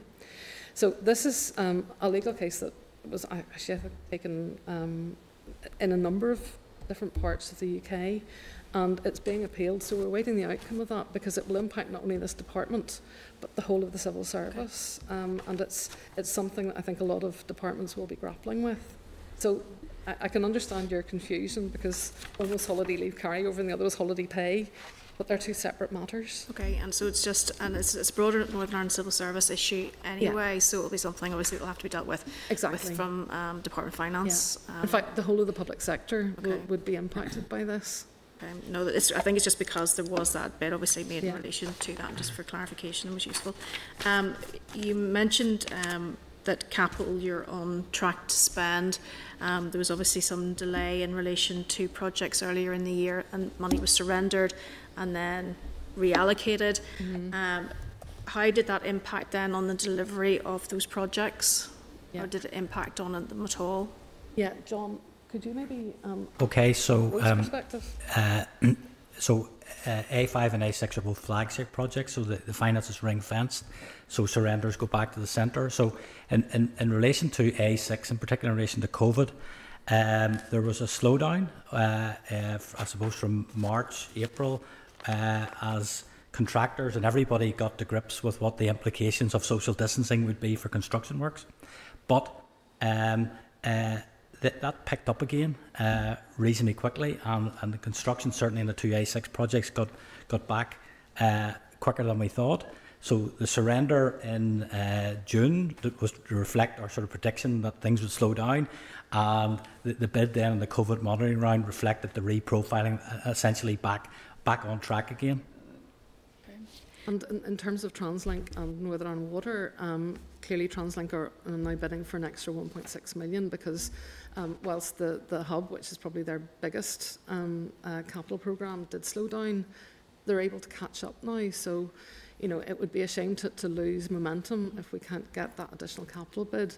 And for Northern Ireland Water, I mean, they had originally bid or indicated that they would like to bid for 176 million this year, and then COVID struck, so they revised that down to 150 million. However, because, again, like the whole of the construction sector, they got back on track faster than expected. We were actually able to bid for a further 15 million, which we were successful in getting for them in the September COVID monitoring round.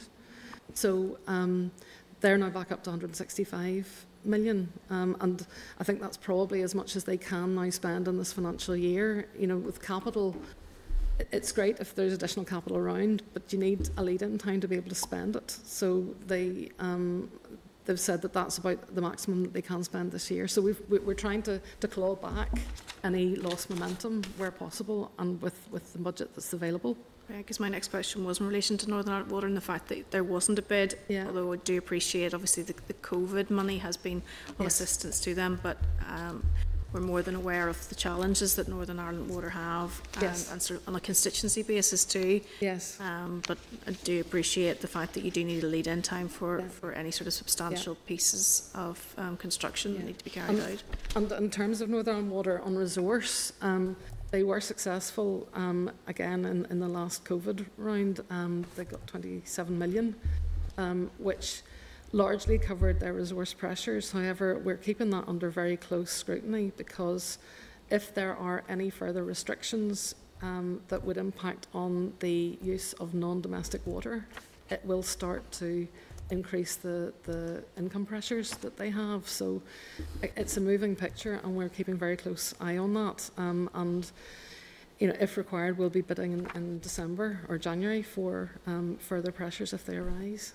Okay, and you're currently working on bids for the support packages for coach, taxi and the haulage sectors. And I notice actually that you have indicative amounts of money which may be required for bus, coach and taxis, but not for the hauliers.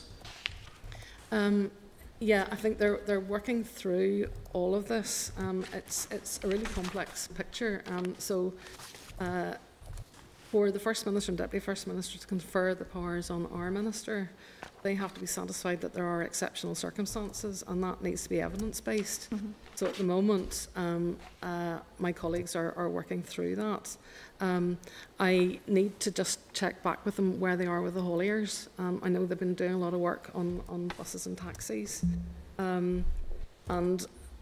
So they need to then present that evidence to make sure that there are exceptional circumstances, that there is a gap, that the businesses involved can't access support from other parts, and then the powers need to be conferred. So, I mean, my minister's very aware that this is pressing, and we're moving forward as fast as we can. But there is a lot of work to do just to make sure that either the governance and accountability issues that would come with a new scheme are fully thought through. And the amounts that are being indicated here are quite significant. Yes.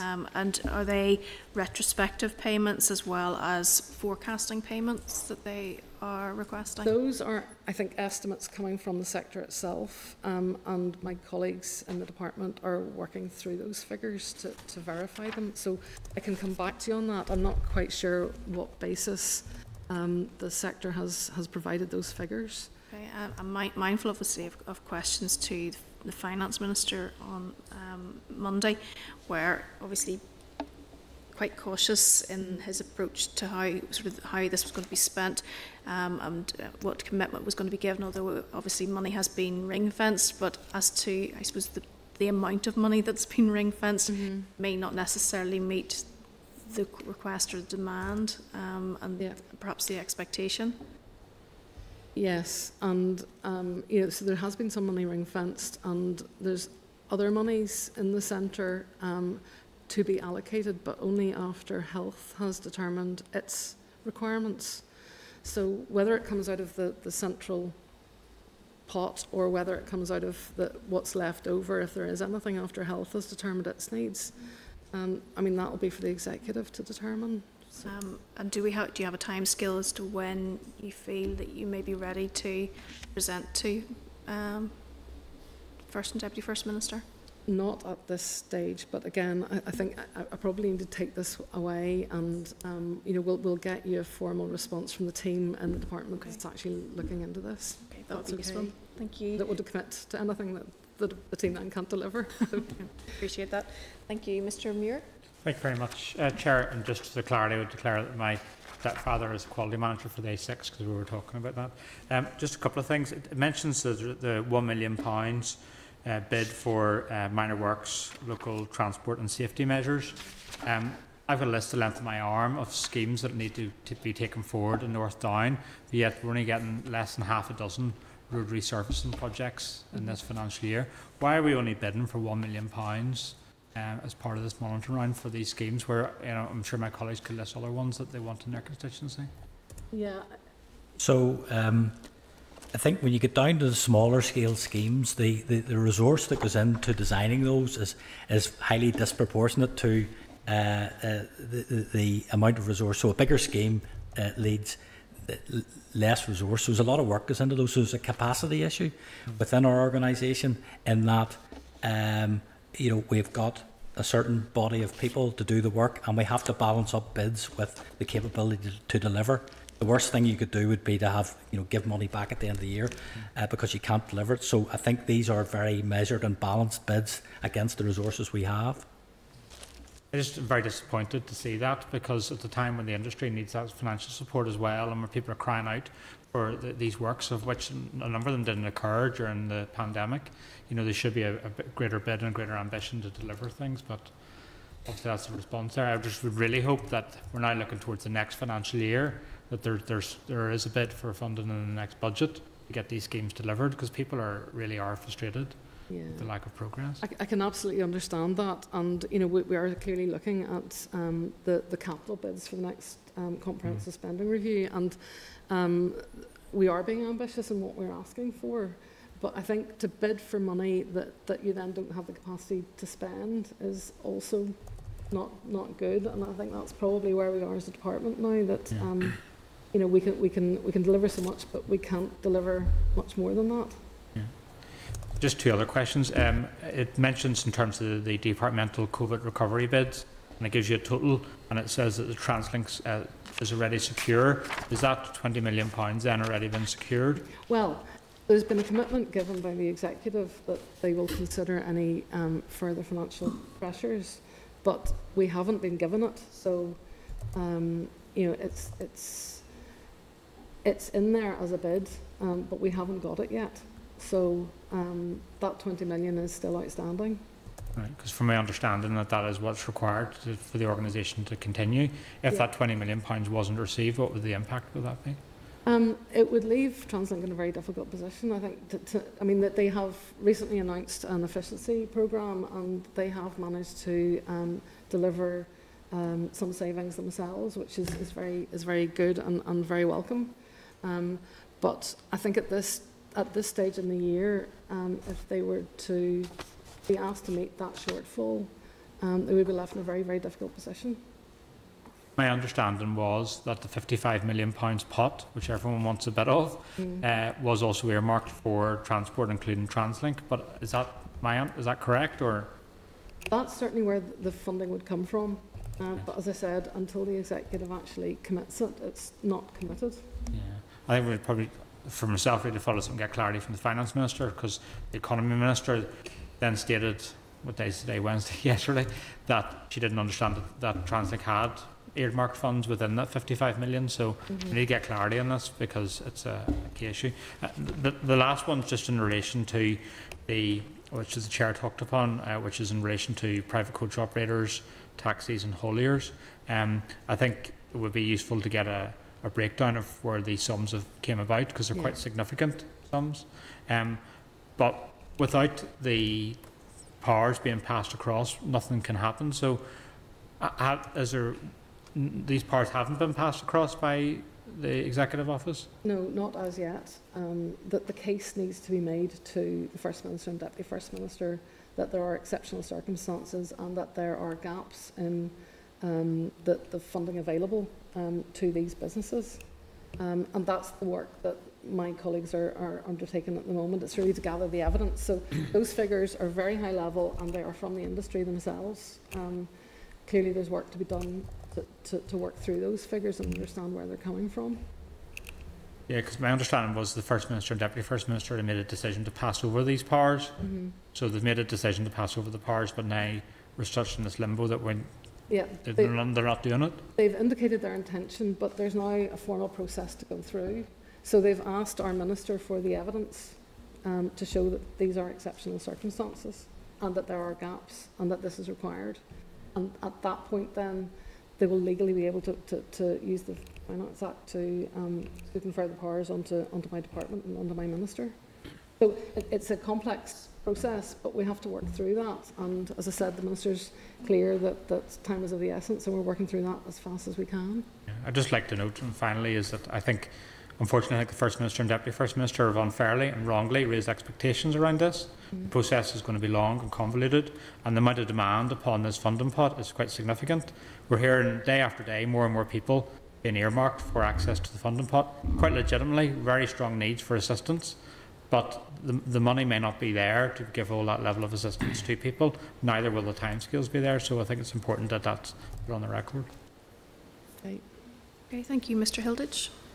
Thanks, Chair, and you're very welcome this morning, folks. Thank you. Indeed, and I would just acknowledge the work of the department, the workers on the ground. They've been doing a fantastic job through a very, very difficult period. Thank you.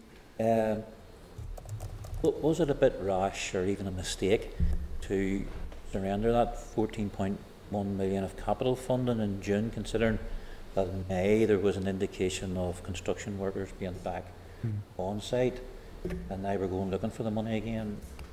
There's also maybe the thought that the very nature of construction and being roads and there is a level of like a social distancing and very things. So it was, in my mind, it was always going to be one of the industries which would get up and running fairly quickly again. Was that a mistake or rather rash to surrender that money? Well, I suppose the estimates at the time were based on the evidence that we had, and in consultation with the construction sector itself. I mean, John, I don't know if you have anything else you'd want to I think, add? look, it was really very uncertain times. And you did have the indication that there was contractors back on site in May. Well, so it's a case of they may have been back on site, but their productivity or output mightn't have been on the profile we were anticipating, and therefore you had to give it up. So essentially, once they get back on track again, probably in June, it started to ramp up again. Then the extra bid was for reprofiling, but there was a degree of uncertainty. They were very uncertain times, so you have to make calls on these things. And sort of our team would have done an analysis, best guess at the time, and that ended up in a surrender in June. And you still had the rest of the year to work with as well for surrendering? Yeah, but you have to realise on those two A6 schemes, you're spending a phenomenal amount of money. So it's very, it could be £1 million a week. So, when you look at it in those terms, 14 million, it's a hard one to call. But certainly, we made a call on it at the time, and that was based on the best evidence. It's since proven that things have picked up, and, we've made the bid again. Good, yep. Just on the winter service and the bid for 3 million at this, but it just as a lay person, it sort of bugs me a bit that here we are in the mouth of winter and we're looking for 3 million. Is that not something that should be lobbied through finance, and not to have there in place at the very outset of the budget and not depend on monitoring rounds for winter service? Well, yeah, I mean, this is my first experience in this particular role, but I know from experience in the department that every year we have tried to get this baselined, and every year it just isn't possible. But I take your point absolutely. It's an essential service to make sure that we're safe in the winter months. And I mean, the other thing about winter services, I suppose it also depends on the severity of the winter. So we do keep a very close eye on long-term weather forecasts, just to see what amount of money will be required. Yeah, like Linda's right. So for the last, I'm sure, 4 or 5 years, funding for winter service has been an issue, and it's very closely monitored, and we've had to be quite resourceful in making bids and redirecting funding within the department and the resource side of the department to cover winter service. So if I give you an example, so last year it was probably a very mild winter. I'm not exactly sure of the figure, but it's probably 3.5 or 4 million. But if you go back 2 years, it was probably 10 million. So, you know, providing for winter services is a difficult challenge, and it's kind of an ongoing exercise of monitoring to make sure we can deliver the service. So in terms of this year, it's looking quite good. The money seems to be with the bid, will give us cover to 10 million, which is probably the best situation we'll have been in for a number of years. The Minister had me making some announcements in relation to park and ride projects and whatnot. Are they in any bids here? Are they in the budget for the year? Yes, some of them are roads and some of them are TransLink, but they would all be factored into the capital programmes. So I can maybe just give you, so the Minister allocated £4 million in June for capital for the development of park and ride projects, so they're already factored in to the departmental budget for this year. Very good, thank you. I have a couple of, but I'll call it there and let others in, okay? Okay, Mr Boylan. Thanks, Chair.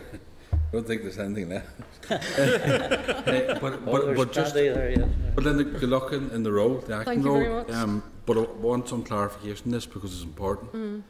Following on from Mr Muir, because it's not a case now of which minister's which and who's responsible. What you're saying, because either under the Finance Act or the Budget Act, that's the powers, yeah?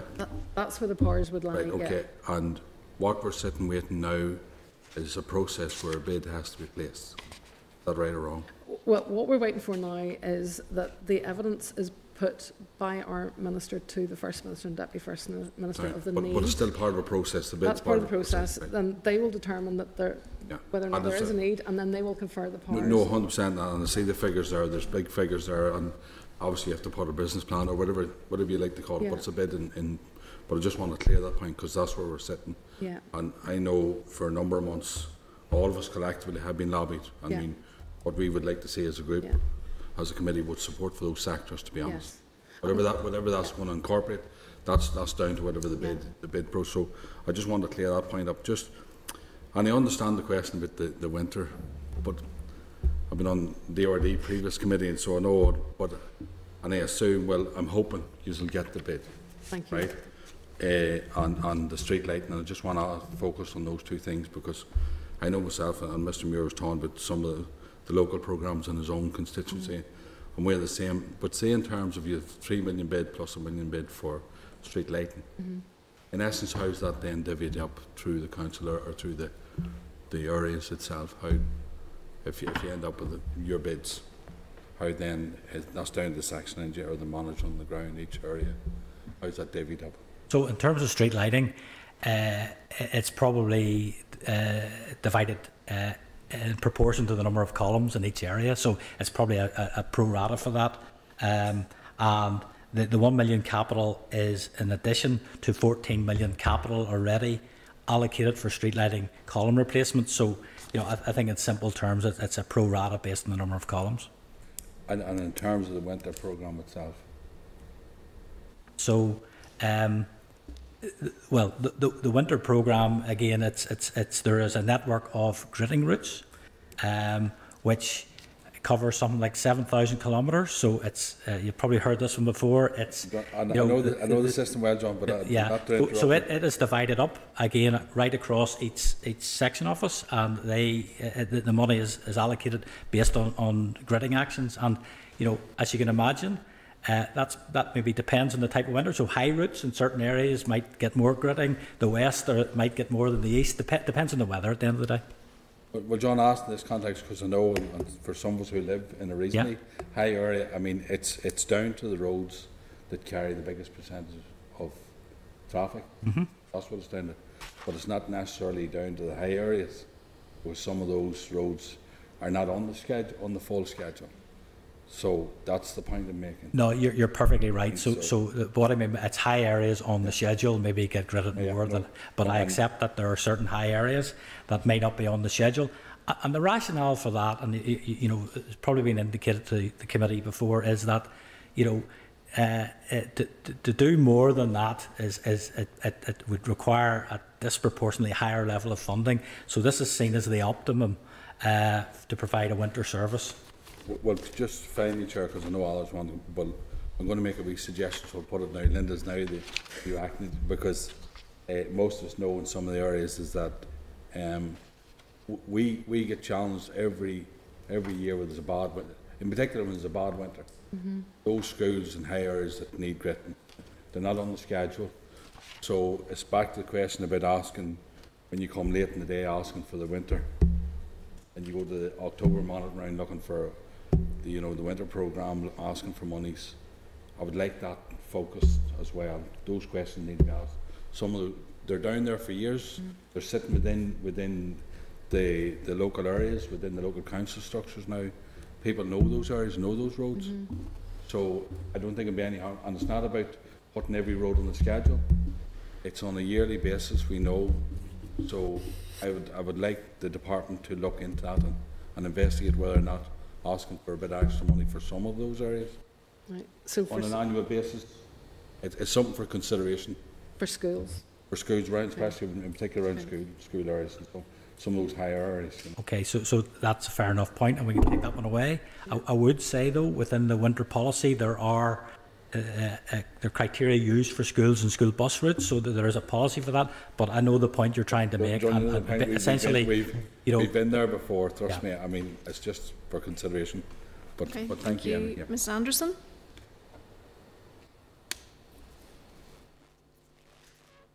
No, that's not.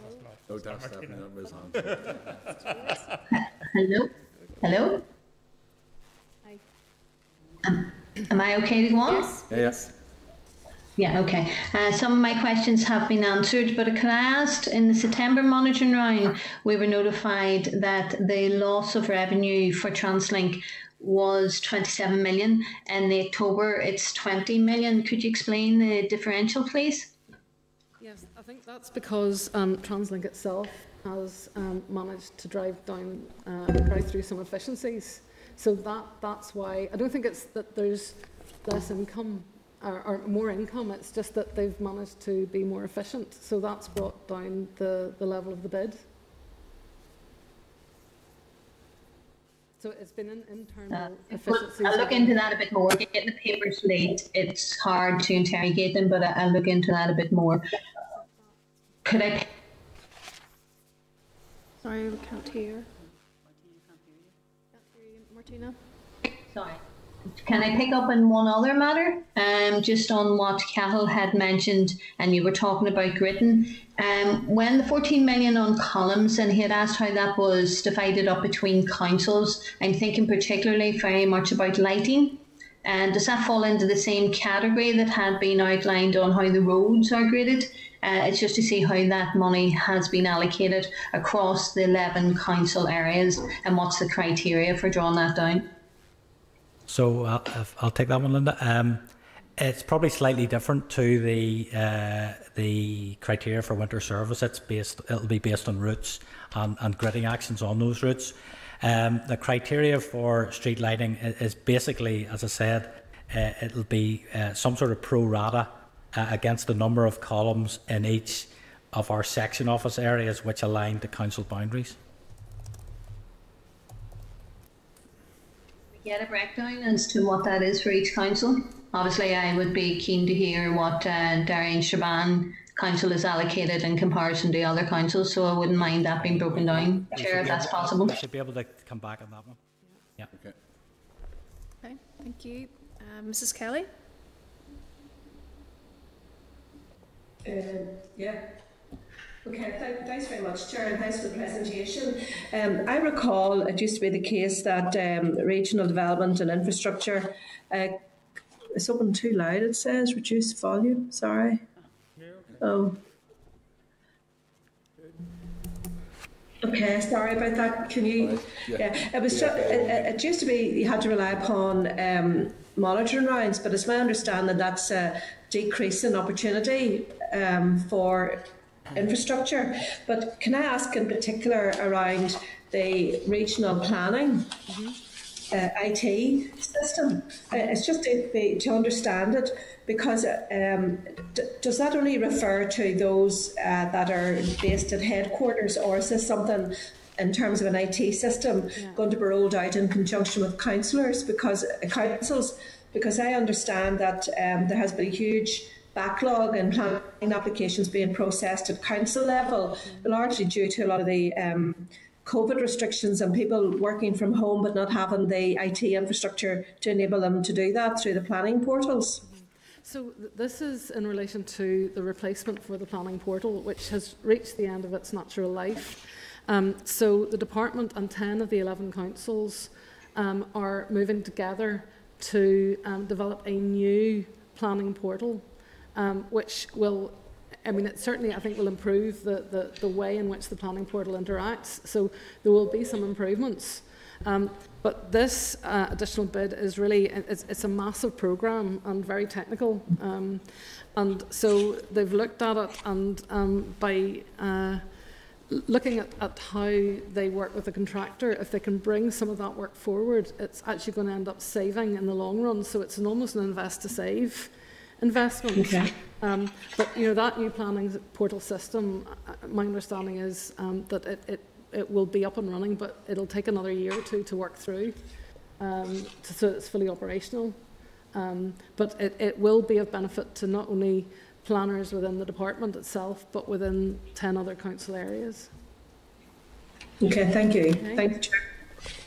Okay, thank you, Mr. Beggs. Yeah, Mary, I want to follow up firstly is regarding the COVID funding and in particular those areas where they've been excluded from any funding to date from finance or the Department of the Economy, the coach operators, the hauliers and taxi drivers. Furloughs coming to an end, the contributions have been increasing, so there's a significant increased risk of redundancy the more time goes on. So my question is, what time period are you targeting to try and get a bid in this area, because it's very urgent? Yeah, and I mean, as I've said, you know, the Minister is aware that it is very urgent, and we are working as fast as we can from what was a standing start to get our heads around exactly what's required and how a scheme would be geared. So all I can say is as soon as possible. But is it going to be a month, a week, you know, Christmas? What time frame? Any target date? Yeah, and I'm sorry, I don't have that information, but I think you probably need more of a detailed briefing on this precise issue from the team that's actually working on it at the moment. You know, all I know is that you know, they weren't in a position now to make a bid because it's not there yet. But you know, we know that it's urgent, and they're doing whatever they can to move it forward. Then, in terms of DVA, I see that there's a bid for 11 million for lost revenue, but I don't see any bid for any future capital equipment or staff. So my question is, there is huge pressures on DVA. Yesterday, for instance, there was approximately 1,000 people queuing to get onto the website to book an MOT, declaring interest as someone who will be needing an MOT in a few months' time. But also driving tests, 730 people queuing to get on the website just to book the test. Yeah. And it's been extended out beyond Christmas. I understand it's opened up for January. So there's considerable pressure for these tests. Can you confirm the reason there's no bid? Is it all self-financing because people pay for it? Or is there a need for any additional money to enable this to happen? Well, there is a bid for 11 million for lost income from DVA. So those would be, you know, the cost of the tests, the cost of the driving tests. Sorry, my question is to allow more speedily tests to occur, to allow the backlog to be dealt with. Does the department need any additional resources, or is it all entirely self-financing, with people paying for it themselves when they do a test? Yeah, I mean, clearly DVA has been through a very difficult period. You know, first of all with the lift issue, and then with COVID, and their ability to deliver was stretched. And I know that they've got back as fast as they could. You know, it's also the case that some MOT centres were being used actually for COVID testing, so I think the last of those has now been returned back to the department. So they're working as fast as they can to deal with the backlog, and I mean they are working within the resources they've got, but they do need that money to help to make good the loss of income so that they can keep working at the level that they're currently working. And in terms of capital, the lifts are now, I believe, installed. So that was a big capital expenditure that was clearly needed. So it's hoped that actually those lifts back in place will now start to help to clear the backlog, and certainly in MOT testing. So, you know, I know what you're saying about resource, and that's within the bid, and in capital, I think the lifts was probably the biggest issue. I don't know, Gary, if you've got anything to add? Yeah, I mean, in terms of testing, the motor vehicle testing and driver testing is self-financing DVA. There has been, obviously, as Linda said, the drops in income, which has created the bid for 11 million, which is resource. Now, having resumed the testing, there's clearly the backlog Linda meant or suggested, and there's capacity issues that the Minister is currently dealing with, and I know DVA are considering how that can be dealt with. They're very aware of the fact that there is a queue and there has been a backlog over the last number of days. Madam Chair, I think we should be following up with DVA, that particular of the backlog. That's something we can perhaps discuss later.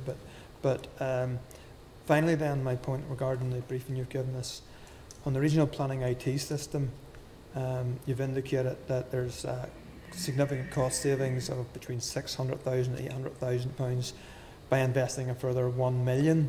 Mm-hmm. Now my question is that purely the scheduling of the payment for the new system, that you're not investing £1 million to save in the long term 600,000? Is it purely a scheduling of the payment for the new system? It's the scheduling. So by bringing forward the payments in the long run, you're going to end up saving 600,000 to 800,000 on the overall project. Thank you. Okay, thank you, Mr. Buchanan. Thank you, Chair. Thank you, Linda, and the rest of your team there. Just to follow on from Mariah's point, so are you saying then for a DVA revenue from EG today or next week moving forward, are they back up to speed as in full revenue in stream coming in? They are working as hard as they can to get back up to full speed, and my understanding is that they're there or very nearly back at full capacity. I suppose, again, like everything, we're keeping a very close eye on the potential impact of further restrictions if they're required. So, you know, it's something that we're going to have to keep under constant monitoring. But at the moment, I think that they're back up to full capacity. Okay, and just on the TransLink then, and Sanderson touched on this, that's a big difference between 27 million and 20 million, obviously, with savings they have pulled in. Has TransLink or whoever missed the trick with furloughing their workers? No, because they did look at that. But whilst the buses might have been fairly empty, they were still needed to run because essential workers still needed them. So, you know, it wasn't the case that, you know, there was lockdown and suddenly there were no buses on the streets. They just were emptier because you can't cut a public transport service because nobody's using, or not nobody, but, you know, there's less people using it. Did the department look at furloughing workers or TransLink look at furlough workers? Who made the call that we've looked at this and we can't do it? I think it was done in conjunction with the department. It was certainly something that was given active consideration. Okay. And, you know, the current savings actually included redundancies for part of TransLink that runs commercial operations, the Ulster Bus tours, which, you know, they had to take a commercial decision on that because it's not subvented by government, that actually that business was no longer viable. So that's where some of the recent cuts have been made. Okay, and then just final point, and just appreciate all the members have picked up on it. Just for clarity, considering the Minister knew about the taxi, haulage and coach industry, we've been talking about this now in here from April, May times, and lots of correspondence in lots of sectors. Has the Department a plan in place based on the fact that the Deputy First Minister and First Minister will come back and say, yes, if there's a financial impact on those organisations, those companies, they need support? Has the Department not a plan in place waiting on that instruction? Bear in mind, you are now doing it now and we're into the middle of October. Yeah, and that's what we're working on. But have you not got that in place? But bear in mind, we've been talking to the Department of Infrastructure Minister here many times to say, this is your issue, this is your issue, this is your issue. And it now has been instructed from the First Deputy First Minister, it is your issue. But that it can only be the minister's issue once legislation has been put in place to give her the varies to do it. So until that happens, actually, it's not her issue. But it's been accepted that there needs to be something put in place. We've worked collectively with other departments and the executive, and there's now a means to get varies identified, and that process needs to go through. So, you know... But Linda, this is a reflection on you, but the delay in this process is going to cost businesses and livelihood. Yeah, and we are working as fast as we can, both to get the evidence together, to allow the First and Deputy First Ministers to confer on my Minister the powers to then act. But that's the process that we're now going through. And, you know, we can't ignore that process. We have to make sure that whatever system is produced is robust, and, you know, governance and accountability issues are all identified, and that actually the scale of the problem is well understood. Yes, but there's been obviously other departments and other ministers could take flack because a process took 2 weeks instead of, you know, some departments pulled the process around in 1 to 2 weeks. Yeah.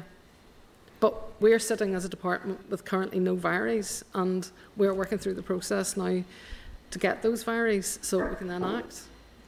Okay, thank you.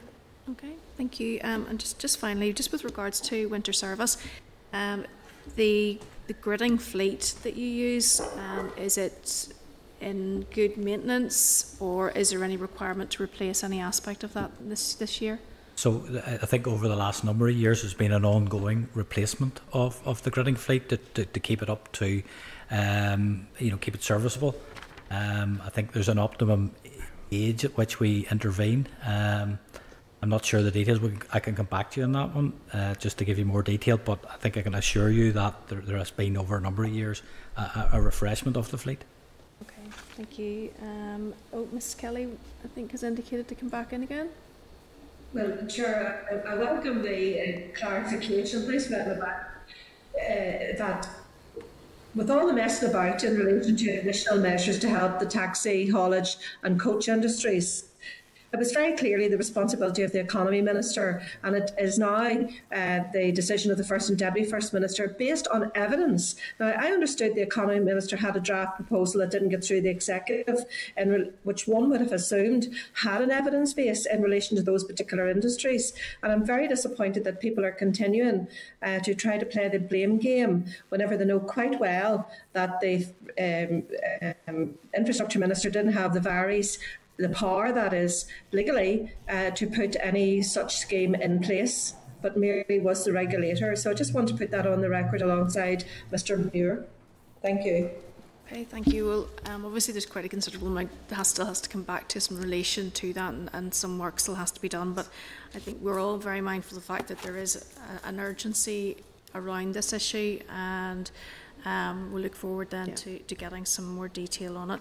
Absolutely. I don't think anyone else has indicated at this stage, so thank you all for your attendance this morning, and we'll meet you again next week in relation to Brexit. So thank you. Okay.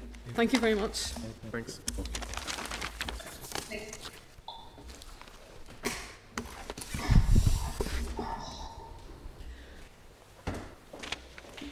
Okay, probably on the back of that, obviously we do require some more information, particularly around that issue, and I'm guessing that will come to us in due course.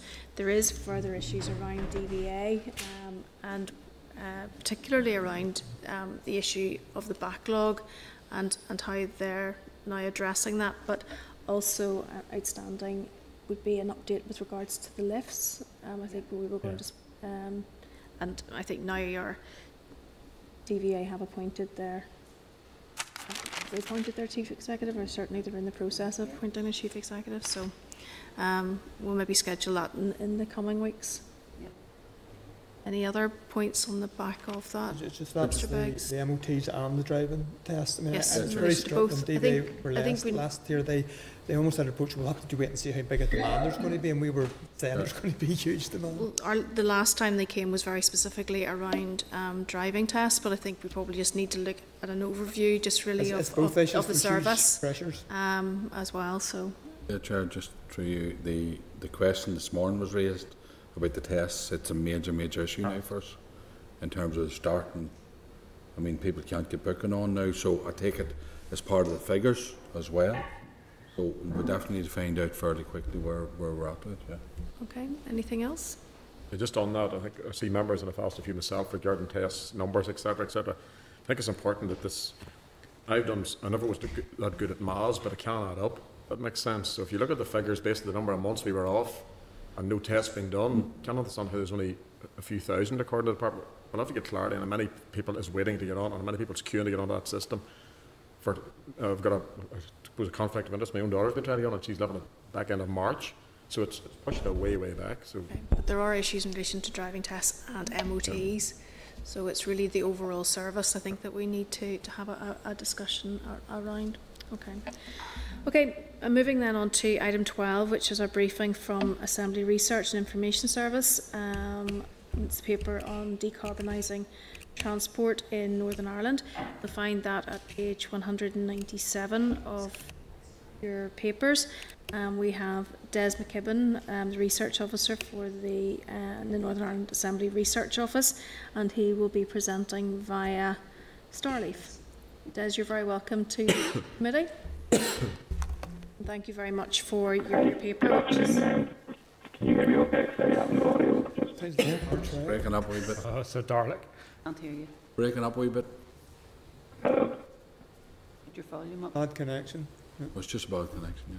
Oh, you've got the video, but so it's strange. Yes, we can see you very clearly, but we can't hear you. Speak again. I think you can see me. I can't hear anything. So is it okay if I just go ahead? No, we can't hear you at all. Well, so from space. Can't hear him, so. Okay. Maybe is there interference with your earphones? We'll take them out. Take them out, yep. Try that now, guys. Take out the earphones. Needs to plug He them in. can't hear us. Des, can you hear us? Can you hear us? Put your thumb up, Des, you can hear us. If you're happy, I can proceed if I know you can hear me. Can anybody? Can't hear it. No, we can't hear you. Really bad. Apologies. Chair. It's a big briefing. Hey? It's a substantial briefing this year. Will we take a brief pause just? Yeah. Okay. This is the Northern Ireland Assembly Senate Chamber Programme Sound.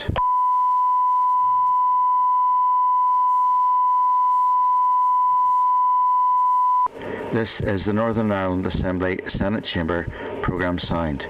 This is the Northern Ireland Assembly Senate Chamber Programme Sound.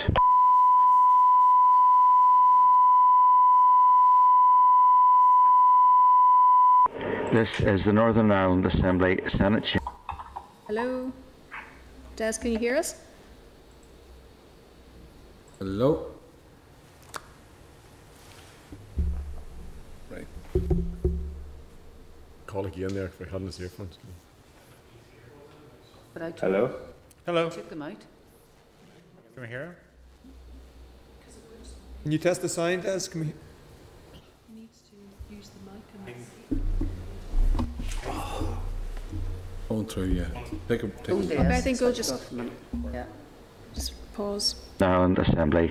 Paper, and very much appreciate the work that has gone into this. Okay, no problem. Thank you, Chair, and thank you for the. So this paper was just requested in order to inform your discussions around decarbonising transport. So basically, what I've done is set out the policy framework. I've looked at travel behaviour in Northern Ireland as it stands, and basically provided a number of case studies around policy that involve promoting low emission vehicles and policies to promote modal shift. Looking at it internationally, it's an international effort to reduce climate change, and the UK and the EU are both parties to the to the UN Convention on Climate Change. And the EU and the UK are both signatories to the Kyoto Protocol and its successor, the Paris Agreement. Now, following Brexit, the UK government has confirmed that it is still going to committed to upholding all its obligations with regards to the Paris Agreement. These obligations are already enshrined in UK legislation anyway. In 2019, the UK amended the 2008 Climate Change Act to increase its target for greenhouse gas emissions from 80% to 100% by 2050. And this amendment applies to the whole of the UK, including Northern Ireland. So just moving on, looking particularly at transport, it has become the largest emitter of greenhouse gas emissions in the UK. It had fallen from 1990 to 2013, but over the last number of years, it has actually begun to rise again. And then just so the figure 2 and figure 3 on the slides, if you can see them, they just show that of all the transport emissions, the majority of these come from road transport, which is a particular issue in Northern Ireland when you consider the lack of rail infrastructure. The UK government is in the process now of developing its own transport decarbonisation plan, but this is at the sort of the early stages. I think it's due for publication at the end of this year, or maybe early next year. And this will aim to have zero emissions from all transport modes by 2050. There's a number of strategic priorities within this policy, but the ones that may be most relevant to the committee and to the Department for Infrastructure will be accelerating modal shift and decarbonising road vehicles and freight vehicles.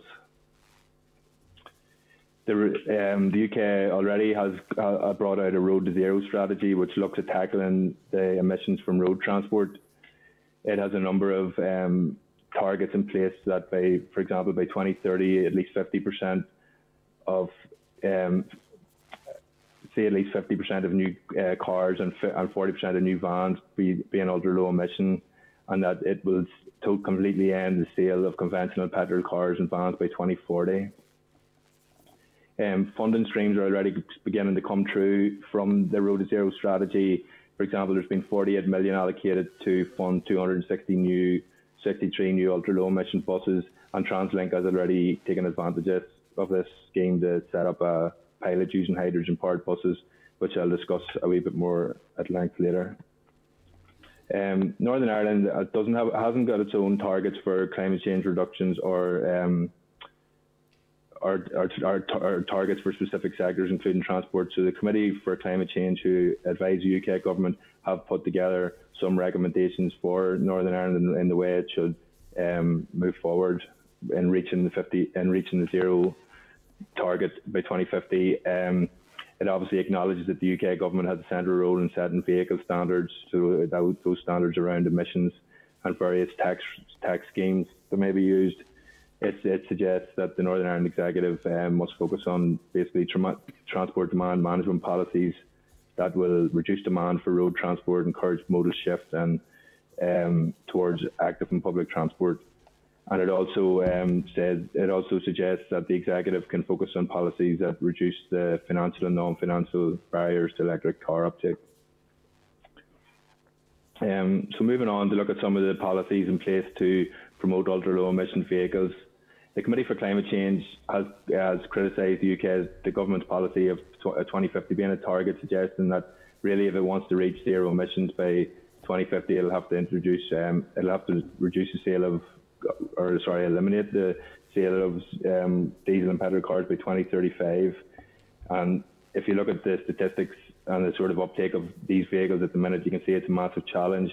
0.5% of the vehicles licensed in the UK are ULEV, and it's only 0.3% of those in Northern Ireland. The sort of measures that the Executive can introduce in order to promote e-cars in Northern Ireland will be to, I suppose, increase the reliability and the access to charging points, which is seen as a barrier.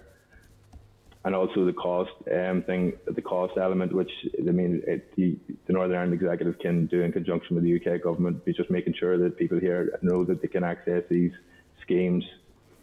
In terms of the infrastructure, the Committee for Climate Change suggests that Northern Ireland would need about 35 rapid charging points and up to 950 top-up chargers, while the current network consists of about a third of this. Although the Executive the ECAR-NI and the Department for Infrastructure have noted that most of the charging will be done at home, it's important to have this infrastructure in place to give people a sense of assurance that when they leave the house, they will be able to top up their car when needed. Moving on, looking at freight, it's a much bigger challenge. According to the Chartered Institute of Logistics and Transport, there are no really feasible ultra-low emission vehicles or electric HGVs in the market which would suit their business models or requirements. The Committee for Climate Change suggests it will be possible to decarbonise freight, but that it will require significant investment in the future in infrastructure. The Freight Transport Association agree with this, saying that their members need to have the assurances that no matter where they go in the UK, they'll be able to refuel at any point. Decarbonising public transport is another big thing, and it's something I guess the public sector can lead on, especially here in Northern Ireland. TransLink has developed its own strategy to deliver zero-emission bus and rail fleet by 2040, and it is currently involved in the pilot scheme, as I said earlier, to introduce a small fleet of fuel cell electric vehicles. This project received funding from the Office of Low Emission Vehicles and cost about 4.7 million to deliver the first 3 hydrogen fuel buses in Northern Ireland and the first refuelling station on the island of Ireland. According to TransLink, the current costs, capital investment for the infrastructure and the vehicles is going to be a massive barrier to this. But I suppose as the technology rolls out, they'll be able to reduce these costs. TransLink has indicated that it will require approximately 41.6 million over the next 10 years to decarbonise the bus fleet and approximately £40 million per annum to decarbonise the rail fleet. So there's a significant commitment there which will be required from the executive. Moving on to modal shift policies, I suppose we all know that Northern Ireland is a highly car-dependent society, and almost 90% of journeys over a mile are made by car. I suppose rurality is a big factor in this. A lot of people live in rural areas in Northern Ireland, and that rural population has actually grown at a faster rate than the urban population. I suppose the main reason we travel is for the access work, and that accounts for almost a quarter of the total distance we travel every year. Unfortunately, 80% of these journeys are made in the car, and 80% of those journeys are made in cars with just one person in them. 95% of cars have no more than two people inside them. Looking back then at modal shift policy since 2000, really, when the first regional transportation strategy was brought out, any growth in public transport use has really just been in line with population growth, and no modal shift has occurred. The NA Audit Office conducted a review of public transport in Northern Ireland in 2016 and concluded that it brought about no modal shift, and commuters now were less likely to use public transport than they had been 10 years ago. The Public Accounts Committee took note of this report, and they called for a stronger vision and leadership in order to achieve modal shift, including the use of demand management measures, which I will discuss a bit more detail now. In addition to the sort of entrenched travel behaviours that we have in Northern Ireland, we've also got the challenges of COVID. We can see from the chart here that lockdown had an immediate impact on demand for public transport.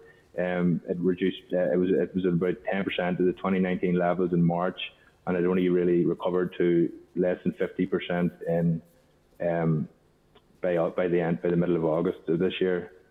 I'm sure it has recovered a bit more with the schools going back and the students going back and stuff, but the figures that aren't yet available. But I think there's still undoubtedly a lot of challenges for attracting people to public transport now in post-COVID environment. So moving on to transport demand management measures, and I have a lot of case studies in the paper, but I didn't want to go into them in a great amount of detail in this presentation unless the members want to maybe ask any questions about them. But transport demand management measures really are designed to either restrict or discourage car use, and these are known as push measures, or promote public transport, and these are known as pull measures. I suppose it's policies that have been in place since 2010 with the old regional transportation strategy, and the current one is that we've tried to attract people to public transport by making them more attractive, introducing new trains, new buses, increasing service frequency, And while those are all necessary policies, we can see the figures show that they haven't necessarily worked. One of the criticisms of the Audit Office and the Public Accounts Committee was that there's been an unwillingness, I guess, to implement push measures, the sort of things that will stop people from driving. These are things like increasing car parking charges, having car parking zoning that discourage people from driving into city centres, road user pricing, speed reductions, congestion management. There are a number of sort of policies that can discourage car use that we haven't availed of yet. So just basically looking at how people choose their mode of transport, it all comes down to social norms, habit, and it's an automatic behaviour. It's an automatic behaviour of people in Northern Ireland to seek to drive. The number of young drivers has almost doubled over the last 10 years. There's people from 17 to 21 who are getting driving licence. So we can see, just in terms of access to a car and driver licence numbers, Northern Ireland is heavily car dependent, much more so than anywhere else in the UK. So in order to move to public transport, we have to provide it to encourage people to move to transport. We have to, at the very minimum, provide a quality service which is accessible, fast, seamless, safe, secure, affordable, and reliable. So just looking at some case studies very quickly, I'm just going to look at road user charging as a sort of a restrictive measure. Things like congestion zones have been shown to be very effective at reducing traffic into cities. For example, the London congestion charge brought about a 39% reduction in traffic into the zone between 2002 and 2014. It's also allowed for the reallocation of a lot of road space to encourage pedestrians, cyclists, and public transport use. It's improved road safety, and it generates a significant amount of income for Transport for London, which is ring-fenced and reinvested in public transport measures within London. Car parking measures are another push measure, I guess, and the transport literature suggests that this is a significant influence on modal choice. Cities that have successfully reduced car dependence have employed restrictive parking measures, and this has achieved broad modal shift. Excuse me. Looking at Copenhagen, Copenhagen's world renowned as being a cycling city, and it has some of the best cycling infrastructure and consequently some of the highest levels of cycling anywhere in the world. But it's not just cycling that has helped it achieve this. It has very restrictive parking measures in place which stop people from wanting to drive into the city centre, as well as a very highly functional public transport system, it should be said. But there are parking spaces available in Copenhagen, but if people want to make use of them, they're going to have to pay a very high price for that. Since they introduced these policies, they have seen a 40% reduction in private vehicle parking during the morning rush hours, and a fall in the proportion of commuters coming by car from 22 to 16%, which is already, very low compared to Northern Ireland, but it does show the effectiveness of restrictive parking measures. Workplace car parking charges are another significant factor in achieving modal shift. A number of studies show that organisations who constrain the number of parking spaces or charge for the parking spaces are very successful at reducing modal shift. Nottingham City Council have actually got a workplace parking levy charge in place where they effectively tax workplaces who provide workplace parking, and this is often passed on to the employees who have to pay for parking at their workplace or can't park. This has actually been very successful in increasing the level of public transport use for commuting in the city.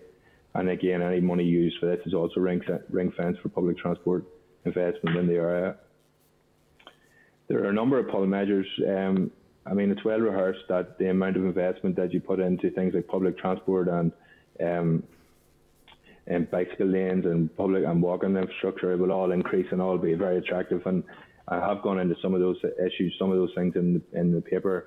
But just moving on to something which is a bit more of a recent development, I guess, is looking at mobility as a service.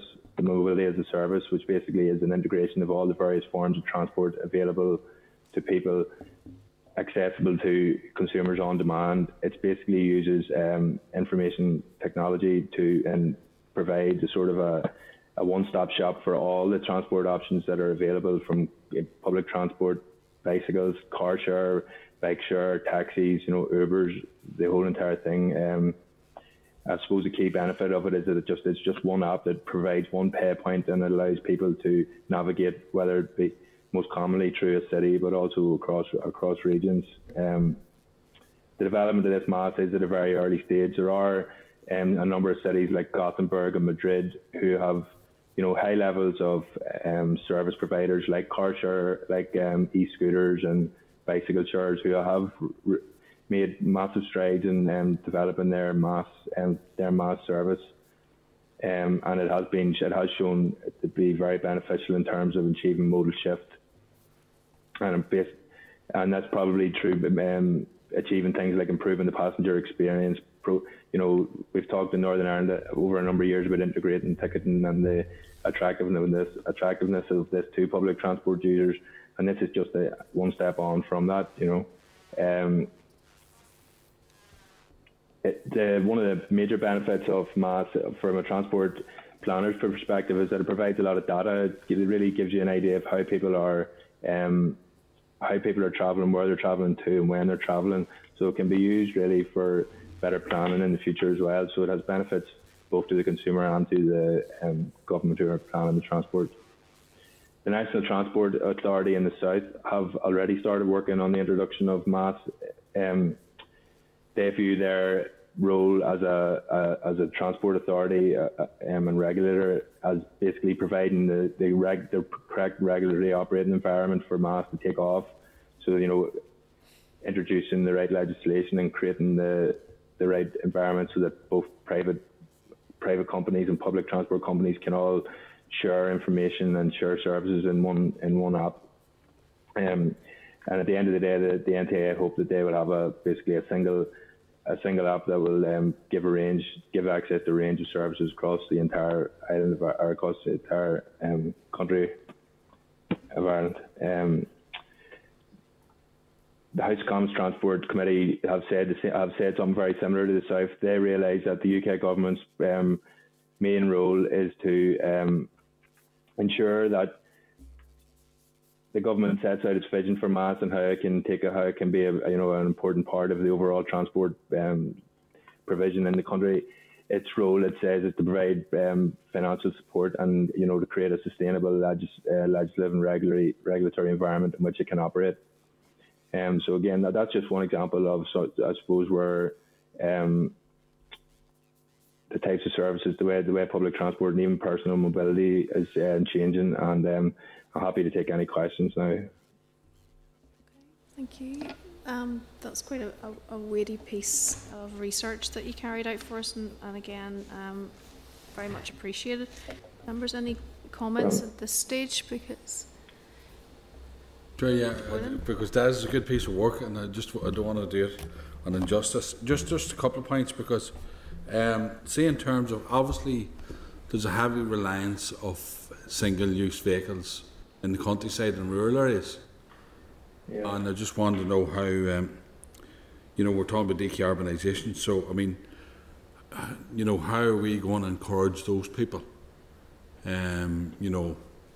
Or is there any other ways we can influence that? I mean, like working from home or something else. If we're serious about the overall plan, because yourself, if you any of the motorways down into Belfast, most of the cars are travelling 30, 40, 50 miles. So, and those are generally single-use vehicles. So I just wanted to ask you that in relation to, especially from a rural perspective, Yeah, I think the park and share facilities that have been installed by the department over the last number of years seem to have been very successful. I know I come from Newry myself, and I know that I've availed of that service, and the car parks in and around the town to be very overcrowded in the mornings, and have actually been extended on a number of occasions by the department to try and accommodate those people who maybe want to drive from a more rural area into a town or somewhere where it's easier to mix up or to meet up with their counterparts and drive to work. Certainly, I think the rise in working from home has been meteoric since since the lockdown has started, and it really remains to be seen how long that will continue for. Obviously, there are a number of issues around encouraging that from the point of view of the impact it's had in city centres. But I read some research that was produced by the Belfast Chamber, and they suggested that there's only really around 5 to 10% of office workers have returned at this stage. So certainly, I think that could have long-term impacts which need to be monitored down the line. Just see in terms of the electric vehicles, obviously, I know you said, was it 0.3 for here, or maybe even less?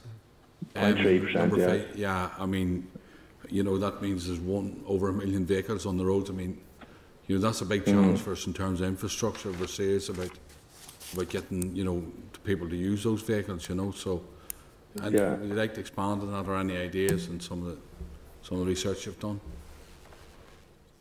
I mean, the Committee for Climate Change seem to be, you know, of the opinion in their work that they have done that, you know, one of the biggest barriers to electric vehicle uptake is the, I suppose, the fear of running out of fuel. But Northern Ireland, I guess, being such a small area, you know, with vehicles now coming back with ranges of up to nearly edging towards 300 miles, I think once that starts to get out there and people realise, you know, that the likelihood of them not being able to complete their journey reduces, then they will begin to avail of them. But I think probably the other significant challenge is the cost of the vehicles. But again, you know, we're going to have to see significant investment, I guess, by the UK government in terms of providing access to these vehicles. But as manufacturers start to move away from, you know, producing diesel and petrol cars and producing more electric cars, the costs surely have to go down. I think there's some research that shows by 2018 by 2028 there'll be more of a parity in the cost of these vehicles, and by then we'll start to see, you know, much higher uptake. Just one wee final point, just in terms of, obviously you mentioned about active travel and cycling and all that, in terms of we're serious about trying to get people onto cycles and trying to use that active travel element. Would you like to respond to that just? Yeah, I think the city of Copenhagen is a very good example of how you get more people to cycle. I mean, obviously, just building cycle lanes on its own isn't going to make people cycle into the city. It'll create a certain amount of demand, but you also need a suite of measures. You know, an integrated approach to basically of using those push measures, which put people off driving into the city centre, make them think twice about taking a car for a 2 or 3 mile commute into the city centre of Belfast whenever they can, because of the cost of parking or other measures, just in basically restricting the level of parking in Belfast city centre. I think some of the travel to work statistics show that even people who live within 5 miles to work, 70% of them use a car. So I think there's certainly traction to be made from targeting those people and making it more cycling more attractive, or, you know, almost a better option than driving. No, thanks very much for your paper. Okay, thank you. Okay, thank you, Mr. Muir. Thank you very much, Chair, and thanks, Des, for such a comprehensive paper and a presentation. There's a lot of work went into that, and it's really, really useful. Just one issue: there's a lot of focus about moving towards electric cars and e-cars and the charging infrastructure around that. Alongside that discussion, there's also a discussion around hydrogen. So there's just two technologies. Some of the discussions that have been coming forward around electric cars and electric vehicles has been around the environmental consequences of the disposal of those batteries, because you have to actually replace those after a period of time. I just don't know whether that's something that you've got any sort of research or facts on, or there's an emerging discussion, because some of the people are now saying actually that electric is, you know, in terms of a battery-based situation, is actually going out of fashion, and now it's moving towards hydrogen. I'm sorry, I haven't actually done any research looking at the disposal of batteries or the issue around that, but that's something that I can definitely come back to you on. Most of the research I have looked at has talked about hydrogen as being probably the most viable technology for freight and for public transport use, you know, for larger vehicles basically. But that smaller battery powered cars are probably there seem to be a lot of not consensus, but a lot of people in favour that smaller battery powered cars are the way forward for personal mobility. But that is something that I can look at in more detail and see, provide some more detail on the position around the sort of the problems with these technologies moving forward, if the member is content with that. Yeah, that would be appreciated, and I agree with your point around the hydrogen thing. Just a lot of media reports came forward in terms of the disposal of those batteries, particularly into the more developing world, where that's where people are exporting that problem, which I don't think is fair enough. Okay. Yeah, okay, no problem. I'll look into that. Thank you. Thank you. Well, if members are content, because this was quite a comprehensive piece of work, that we look at this again, return to it next week, maybe with suggestions as to how we move forward, because we want us to drill down into some aspects of this and maybe do a micro inquiry or. Is he back next week? Yeah. And well, I think as a next step, I think maybe the committee may need to have a discussion as to what our next steps are in approaching this, and then speak to Des again as to where we want him to take the research. So thank you very much again. Thanks, Des. Thanks, Des. Okay. Okay, no problem. Thank you, everyone. Thank you. Members content with that? Yeah, Chair, plan? that Okay. was a good piece. That was a good piece of work. So thank you. Then moving into our next item, which is item 13. That's our forward work programme. Just draw your attention to that and the scheduled briefings, and just until the Halloween recess. Are members content? Any other business at this stage? Sure, one thing. It obviously was a debate yesterday, and it's something we need to look at from a planning point of view. The Naka Bay. Okay. And I mean, just as we're going through the planning review, it's something we need to look at, because I mean, obviously, clearly there was, going by some of the reports or some of the conversation yesterday, and not debate, there wasn't proper process or things arising. Okay. So something we just need to keep on the. Just keep a watching brief on that. It'll help form part of our discussions in the terms of reference. Okay. Okay. Anything further? Oh, okay. Thank you. Just advise members as you leave to maintain social distancing and to take all your belongings with you. The date and location of the next meeting will be in this room on Wednesday the 14th of October at 10 a.m. The meeting's now adjourned. Thank you. Thank you. This is the Northern Ireland Assembly Senate Chamber Programme Sound.